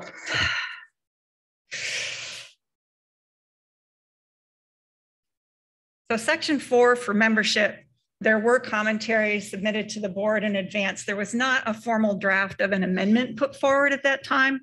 So if there is a formal amendment to section 4, that will have to be stated here, for the first time. So is there anyone who would like to have discussion about Article 4 or has a question on Article 4, section 1?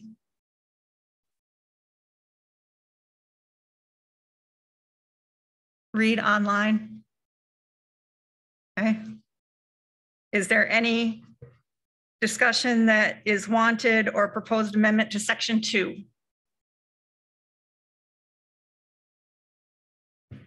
Why don't you bring that forward, please?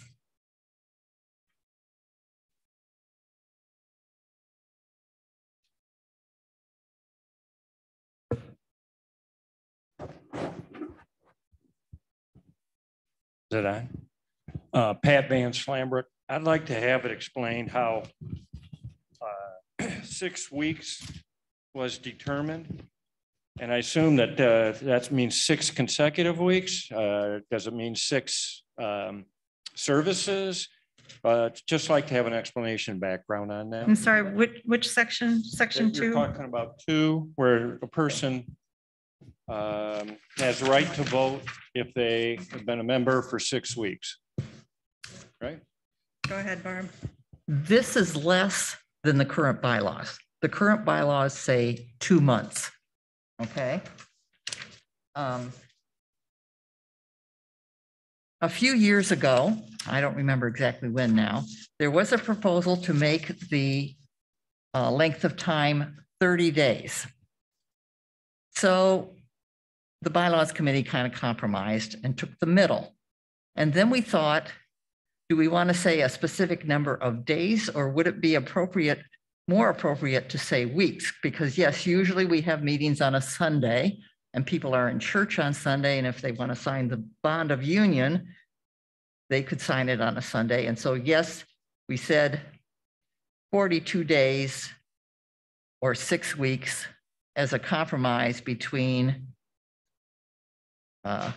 the current 60 days and what was earlier discussed about 30 days. And we had quite a long discussion about this.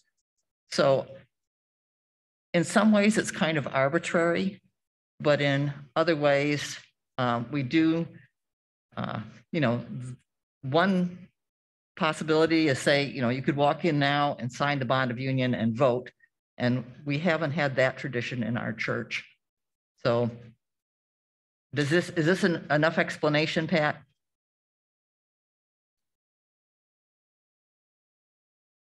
Any other questions on Article 4, Section 2 or proposed amendment? I'm getting a no from Reed. All right. Is there any discussion that is wanted or potential amendment to Article 4, Section 3?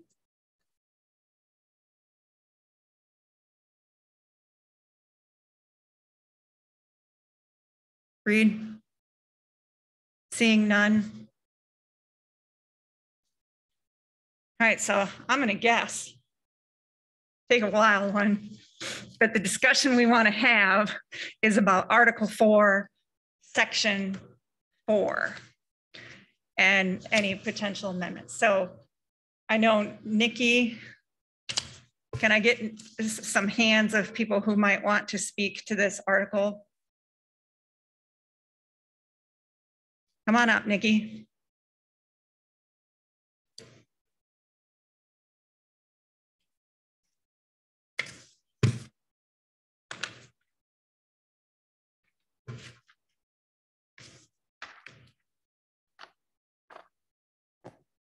Again, this is covered in what I wrote up, and it's in your packet. So it's just really reviewing that here. But 4B is the where I'm objecting. And if a person is violent, harassing, a real problem, I understand inviting them to leave the premises and removing the violence that way. But to actually then drop the person from the roles of membership is what I'm having a problem with. I don't feel that I can make that decision. I didn't make the decision for the person to become a member, and it's not up to me to decide that they don't belong as a member to the church. And what I say in my write-up is that if you believe in the intrinsic worth and dignity of every individual, they can be having a problem. They can be violent. They can be under mental stress. We don't necessarily know all the circumstances, and they need help. But if I treat them with worth and dignity, then I give them the help they need and I don't kick them out. And that was my problem with the wording here, that we could actually remove an active member of our congregation from the membership rolls. As I said, I understand removing them physically, but not from the membership rolls. So Nikki, is there a specific amendment that you would like to put forward? I just would like, I guess I'm not, it would be B. I'm not sure how to word that. It would, the members who harass, threaten, or criminally act against, et cetera, may be subject to removal after, but not at C, concurrent with it. It's only in C that you talk about the removal of the membership. In B, you're talking about the removal from the church property. It doesn't say removal from membership. So I'm not sure where we actually. Removal means removal from membership. Then I would want to change that. It may be removed from the premises, but not from membership. And I would like to specifically say not from membership, because our policy currently was changed to allow people to be removed from membership. And the explanation given at the meeting was, since the bylaws don't stop the policy from happening, you can do it in the policy. So I really would like it to be that an active member can be removed from the premises, but not from the membership rolls. You have a suggestion for how we might do that? Removal from the property, if it's required, is actually a police action. Right. Okay, and so it's not addressed in our bylaws at all. That's outside of that. Okay. The whole question about is that at this point, if we have, for instance, an order, a restraining order against a member, they have a legal right to be here irrespective of that restraining order, even if there's another person involved in that. So this was really suggested by when we did the legal review, that we put this in there so that it was, right now,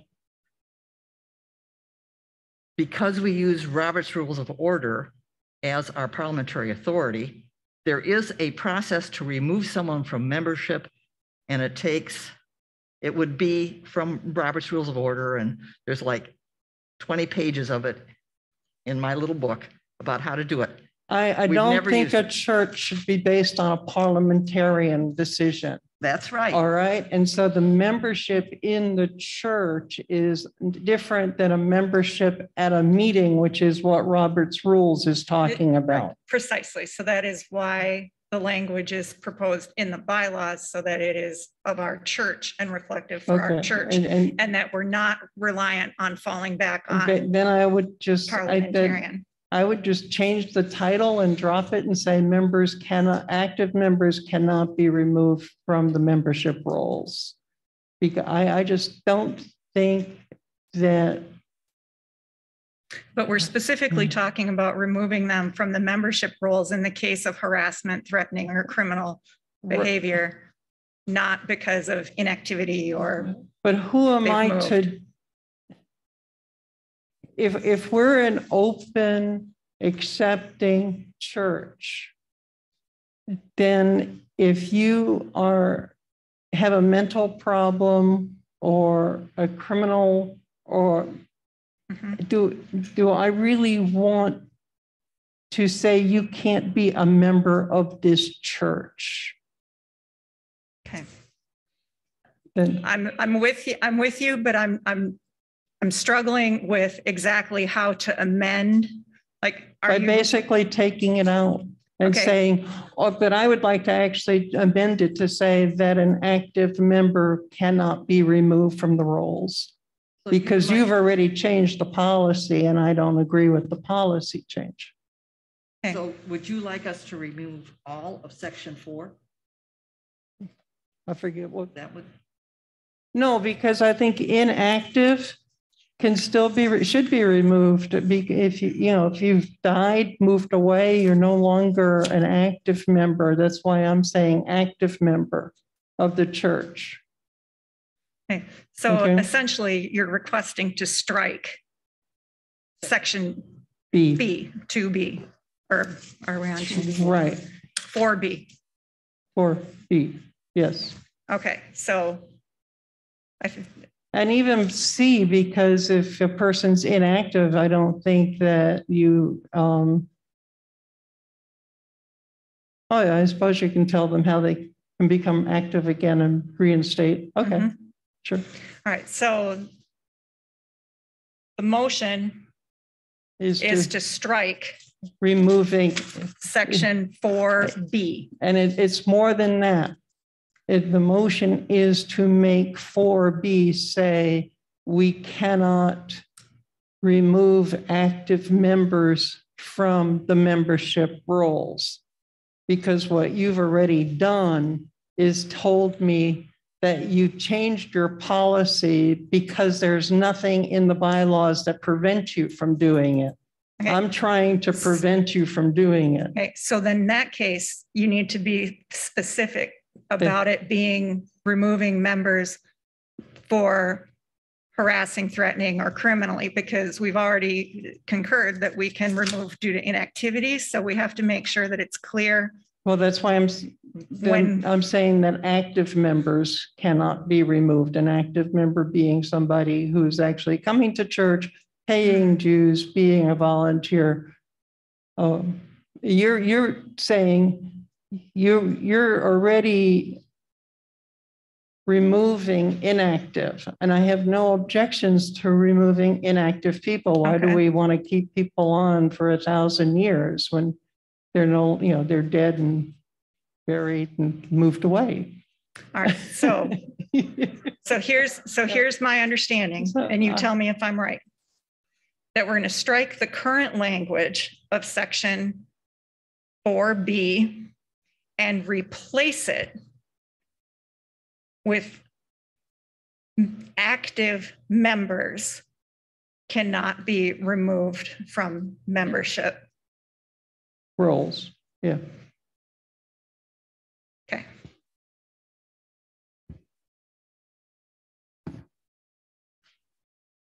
All right, so the amendment is to strike section B as written and replace it with the language active members may not be removed from membership rolls. That's my understanding. Is there a second? We have a second. All right, Lois. So we will open the conversation for comment on that amendment. Sherry?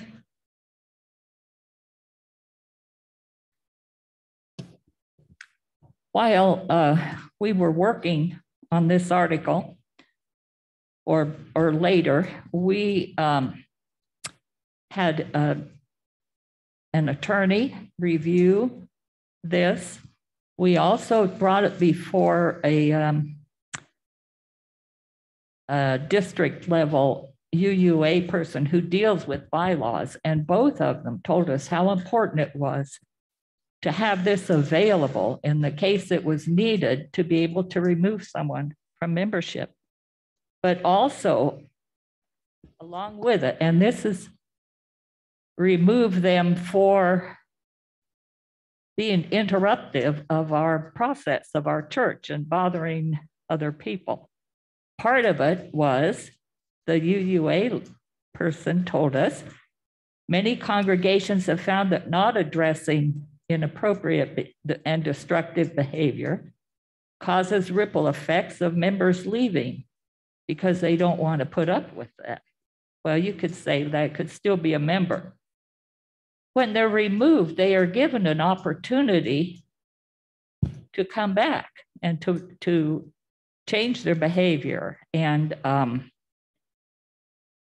also, I had asked this person, can you give me some real examples, real life examples of when this was ever used and why you needed it? And I'd like to just say a couple. A member of the congregation brought and left a stun gun in the children's religious education area. On a number of occasions, he interacted inappropriately with the children, stalking. He was removed from membership as he refused to change his behavior. So he was given a chance before removal.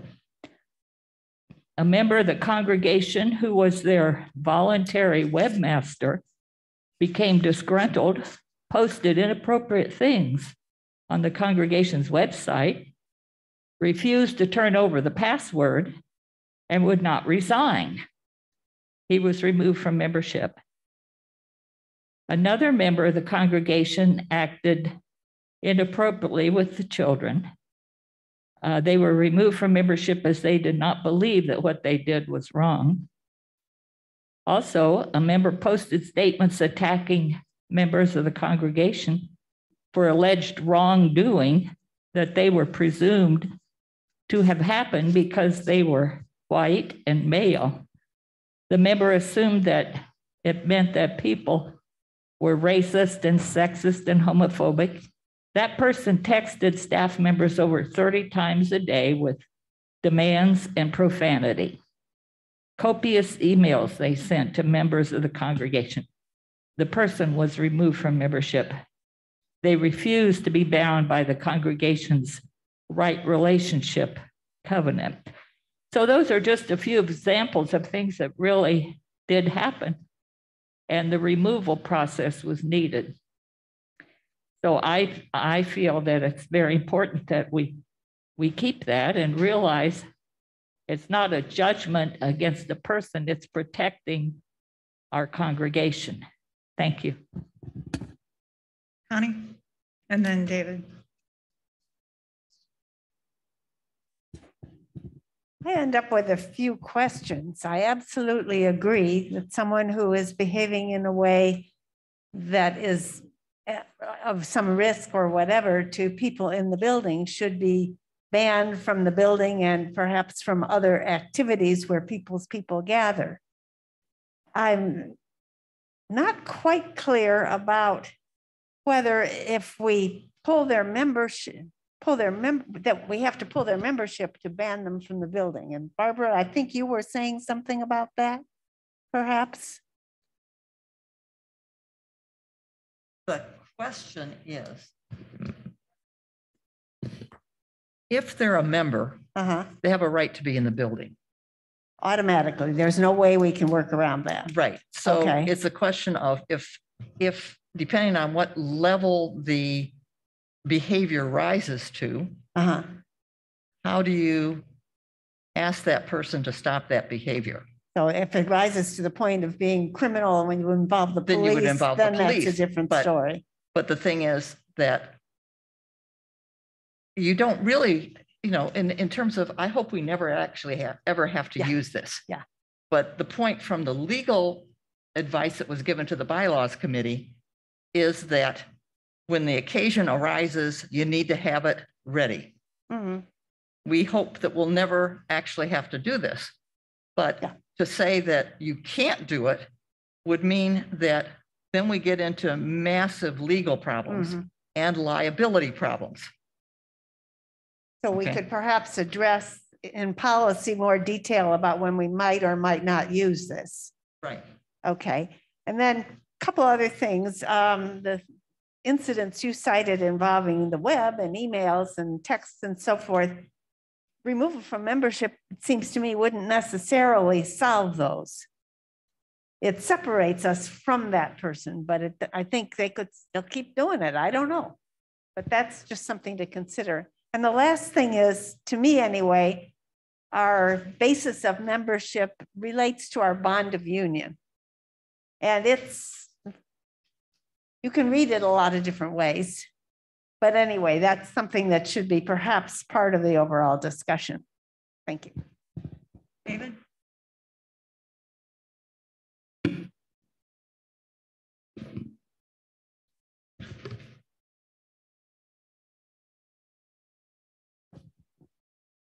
This subject of conflict really struck a nerve with me, and I think maybe it struck a nerve with you too. Those of you who've been coming long enough to remember Davidson lore. I'm not quite clear, but from what I understand, he said a lot of things that angered a lot of people to a point where it split the church in half. That's what necessitated the forming of the other UU church in Portage. Well, I think one threatening behavior is one person, I'm not going to mention this person's name, but he did say, and I quote, "Why did you insult my wife?" And then he said, "Listen, I can get a contract on you." And Laura said, "Are you threatening my life?" Well, and he said, "Well, what do you think?" But I think by proposing this bylaw probably would be a good idea. Okay.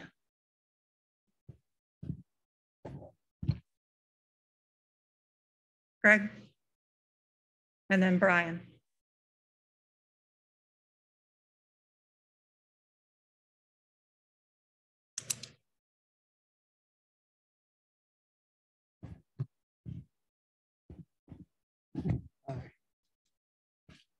Greg Feldmeyer. In reading this, Lift the mic up, Greg. In reading this, I see all the due process that would be required if someone was inappropriate.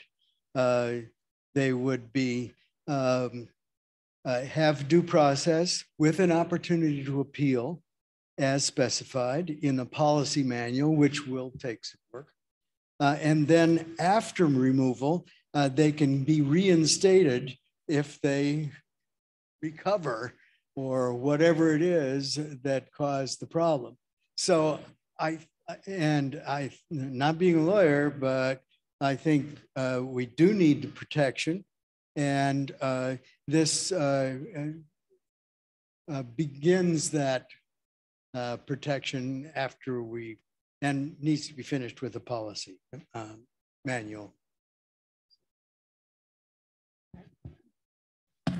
Brian? And I think everybody needs to stand in front of the stained glass window because it reflects on your shirt and it makes a really pretty, at least for me. And Barb. I'm Brian Lewis again. I understand I think some people are concerned about the term membership. And to me, it's on paper versus what's in our heart and our head. And I would like to remind people, if they're thinking that you're told you aren't Unitarian, I don't believe we're doing that here, because we have the free and responsible search for truth and meaning. And I agree with the part about the inherent worth and dignity, of course. But anyway, I just want to remind people, don't get too tripped up over the fact that they're being banished from the faith, because they're not. There's the Church of the Wider Fellowship, and there's the internal head and heart. I'm a Unitarian. And that's all I'll say. Thank you.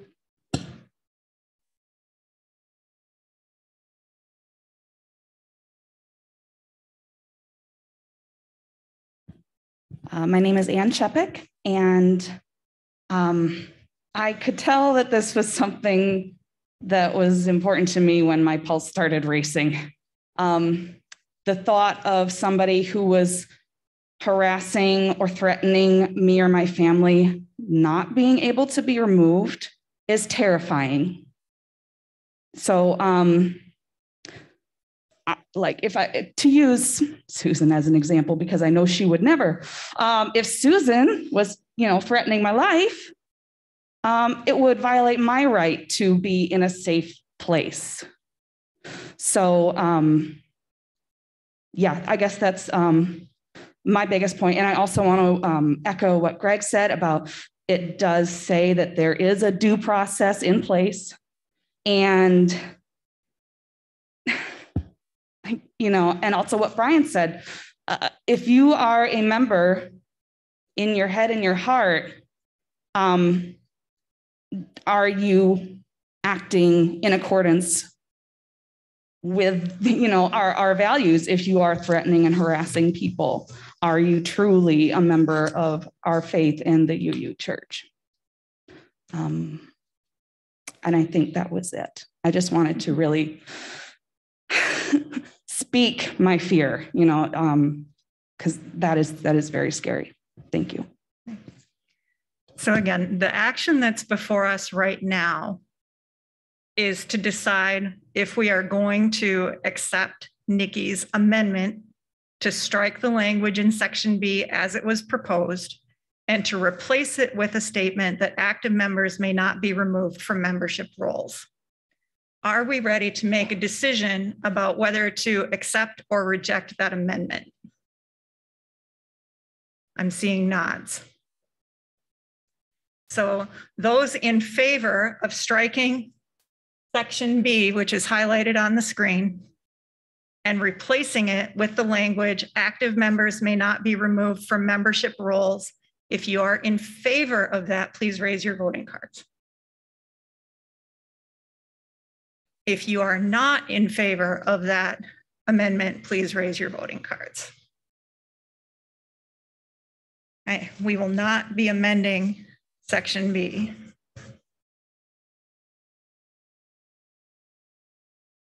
Is there any other commentary on section 4 of Article 4, or are we ready to vote? You have a comment, Pat? All right, so I'll just ask that part. Are we ready to vote? All right. I lost my screen. So all those in favor of approving Article 4 in total, as presented by the Bylaws Committee, raise your voting card. Go ahead and put them down. Those not in favor of Article 4. Okay. With more than a 2/3 vote in favor, Article 4 is approved in total. Thank you again for expressing and being brave to express differences of opinion in this space. It is welcome. All right, so we'll move on to Article 5. Is there anyone that would like to have discussion, a question, or a potential amendment for Article 5, Section 1? 5 in general.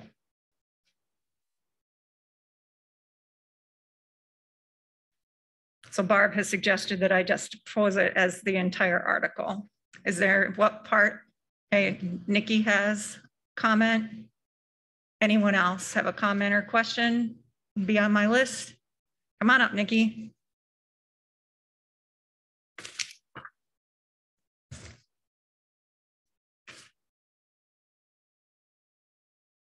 Can you tell us which section you would like to speak to? This is 3D. 3D. Yeah, and it was really a question. It says an officer may be removed by a majority vote of the trustees then in office. And I just didn't know if there, it doesn't say for just cause, it doesn't say anything. So it sounded like any majority could decide to get rid of anybody. So I just wanted a clarification on that. D, officer. I didn't write this piece, so Sherry or Barb, can you speak to?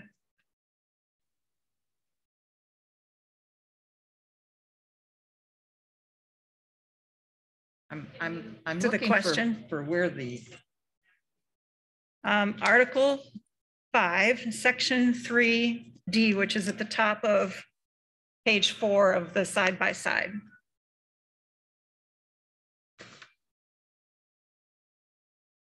We're going to dance to the music. Yes, please.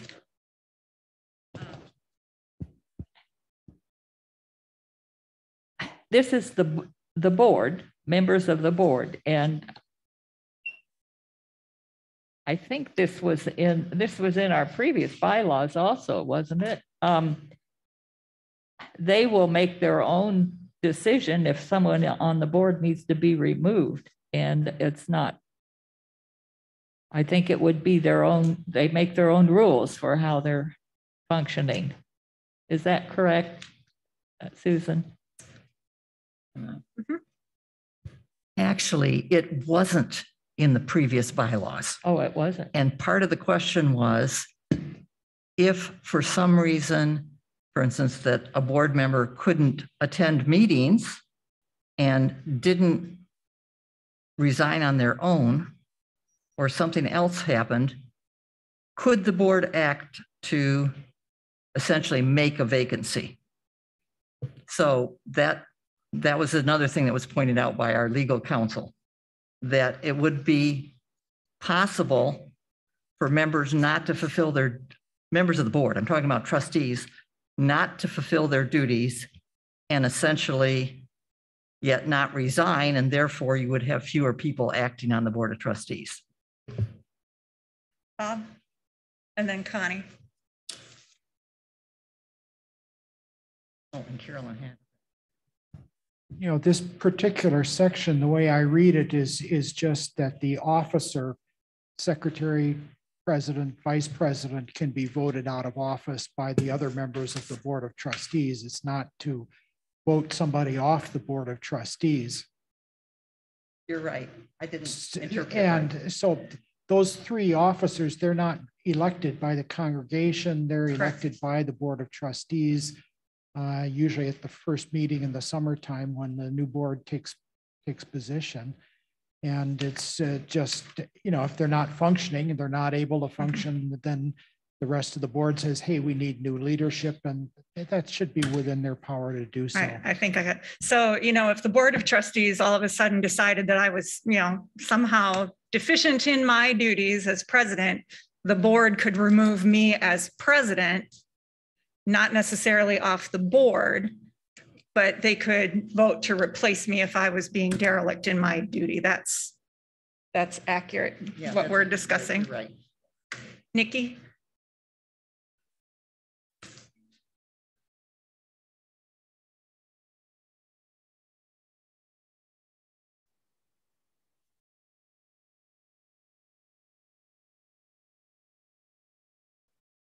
So are you making an amendment that an officer may remove by a majority vote of the trustees then in office for cause? I would not say that this might be the place to say what every single one of those would be. Denise? Hi, Denise Hartzell. I just wanted to point out that in Article 7, duties and responsibilities of the Board of Trustees, Section 5 is about removing a trustee for cause in accordance with the policy manual. So I just wanted to point out that that's there because we got confused about what we were talking about. So thanks to Bob for pointing out that we were talking about officers.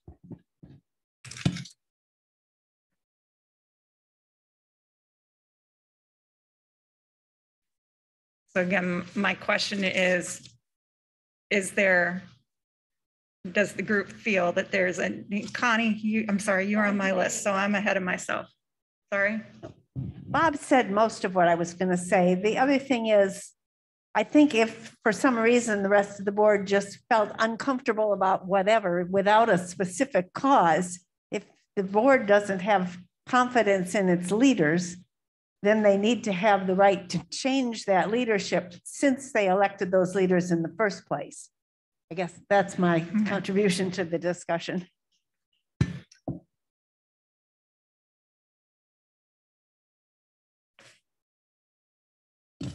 I recommend the following amendment. An officer may be removed from their leadership role by a majority vote of the trustees then in office. So we're clearly distinguishing between being removed from the board and removed from their elected role that was elected within that group of 9. Say it again. Elected by that group. Right. Questions? Yes. An officer may be removed from their leadership role by a majority vote of the trustees then in office. They are not removed from the board, they're removed from their leadership role. Can I suggest that we say from office rather than leadership role? We're going to make an amendment to the amendment because we haven't But we haven't finished the first amendment. Officer may be removed from office by a majority vote. By a majority vote of the trustees then in office. Is there any?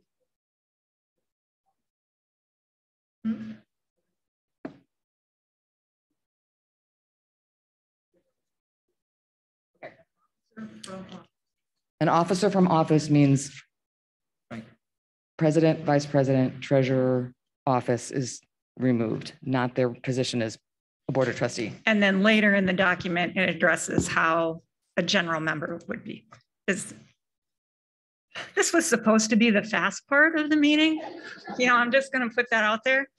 So is there need for further discussion, or can we go to a vote? Vote? The vote is okay. To insert from office after removed. Okay, so the amendment is to insert from office after removed in Article 5, Section 3D. Is there a second? Bob seconded. Those in favor of inserting from office after removed in said article, please raise your voting card. Thank you. Those opposed? Thank you. Is there any question or conversation on any other part of Article 5? Are we ready to vote on Article 5? Would those in favor of Article 5 as just amended, please raise your voting card. Thank you. Those opposed? Thank you. With an over 2/3 vote in favor, Article 5 as amended is approved. Whew, we're getting there, folks. We're getting there. Article 6. There was a question, I don't know if it was online or in person anymore. Any conversation, comment on any part of Article 6?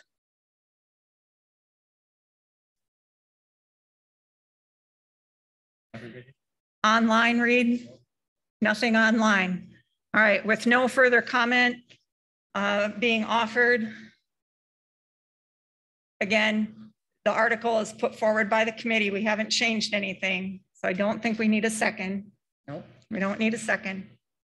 So all those in favor of approving Article 6 as presented by the Bylaws Committee, please raise your card. Thank you. Those opposed to accepting Article 6? None. All right, so there being a 2/3 in favor, Article 6 is approved as presented. What am I on next? I can't. Article 11. This is it, folks. Article 11. Article 11. Is there anyone who would like to put forward comment, potential revision? I think it's again. To Article 11. I'm still turning my pages. Nikki.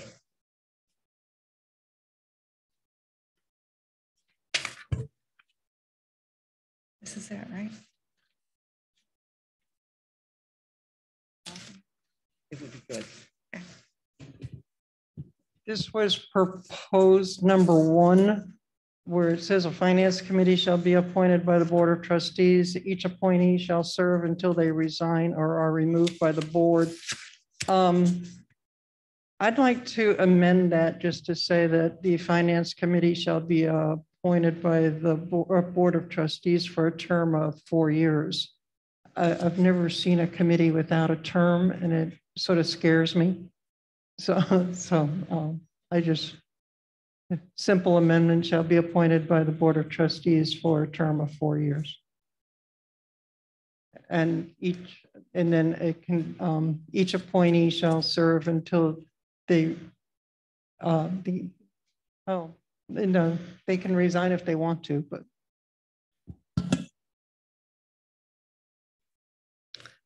All right, so the proposed amendment is to insert for a term of 4 years at the end of the first sentence. Is there any conversation?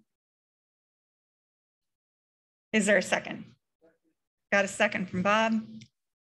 Is there any conversation about the proposed amendment?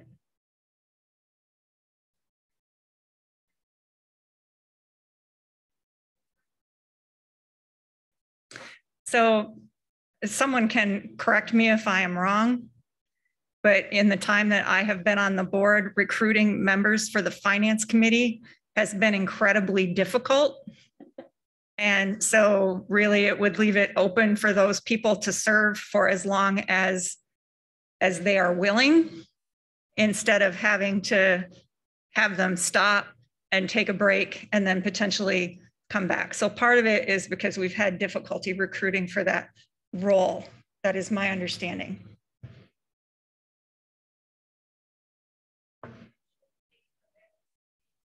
Yeah. So we're here, and then to Sherry. Pat Van Slambrook. I'm a new member on the finance committee, and I wouldn't have accepted it if it was 4 years.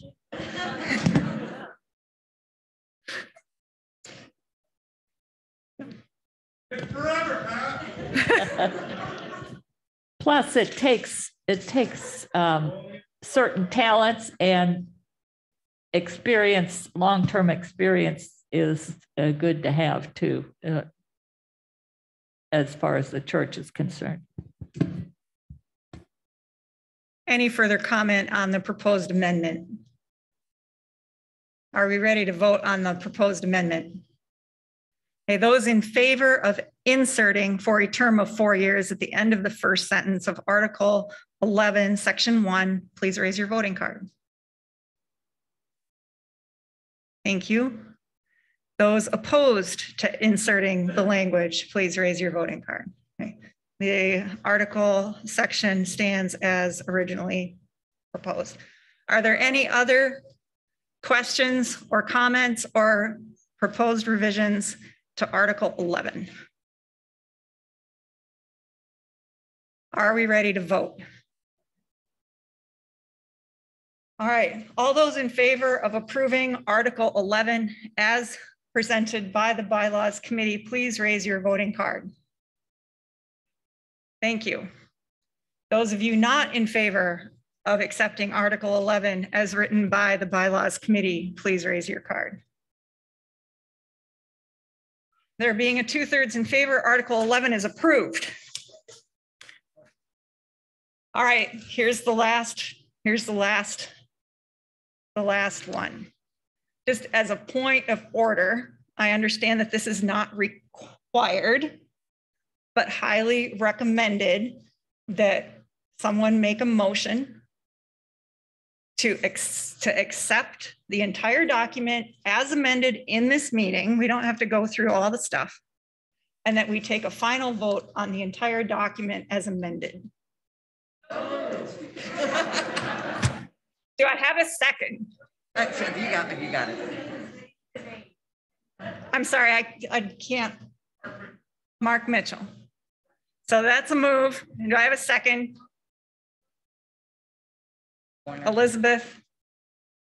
Those in favor of approving the bylaws as amended in this meeting, please raise your voting cards. Thank you. Those opposed? Noted. With more than a 2/3 vote,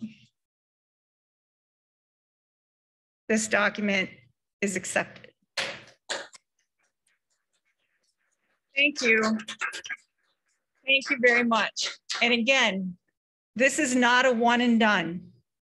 Ongoing conversations can be had, and I recommend that you communicate with your members of the board so that we can respond to your concerns, and to have your input as we move forward.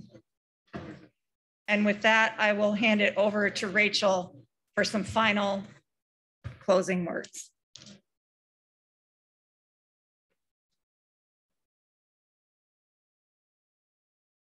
I don't know how you all did this. It is amazing. I snuck out and got snacks throughout this meeting, so I will be very brief. Thank you. Thank you for caring enough about this church to spend this day, so much of this day, here. Thank you for speaking what is true and listening to others and coming to a wisdom that we probably none of us could have found by ourselves. And for keeping this document open and living, and it will continue to adjust and grow. So the song that I'm inviting us all to close with today as we return to the wider world beyond this room is a song with many different lyrics set to it. It's a song known as Finlandia. And it was a song composed by Sibelius 100 years ago for his country in the face of Russian aggression. So may we go out and continue to do the work of democracy and self-determination and peace. Let us go in peace and go in love. And I hope you have a snack very soon.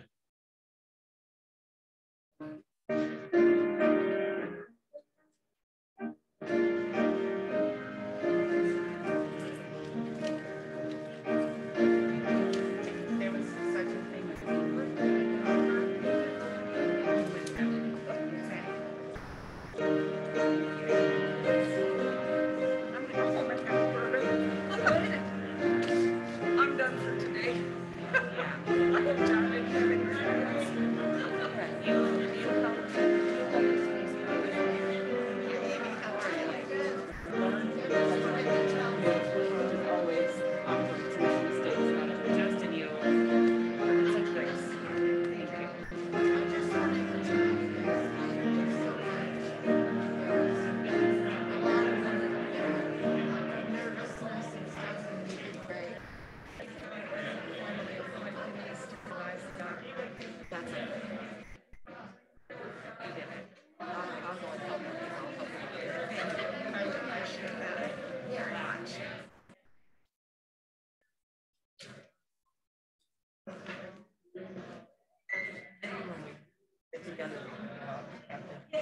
That would be fabulous.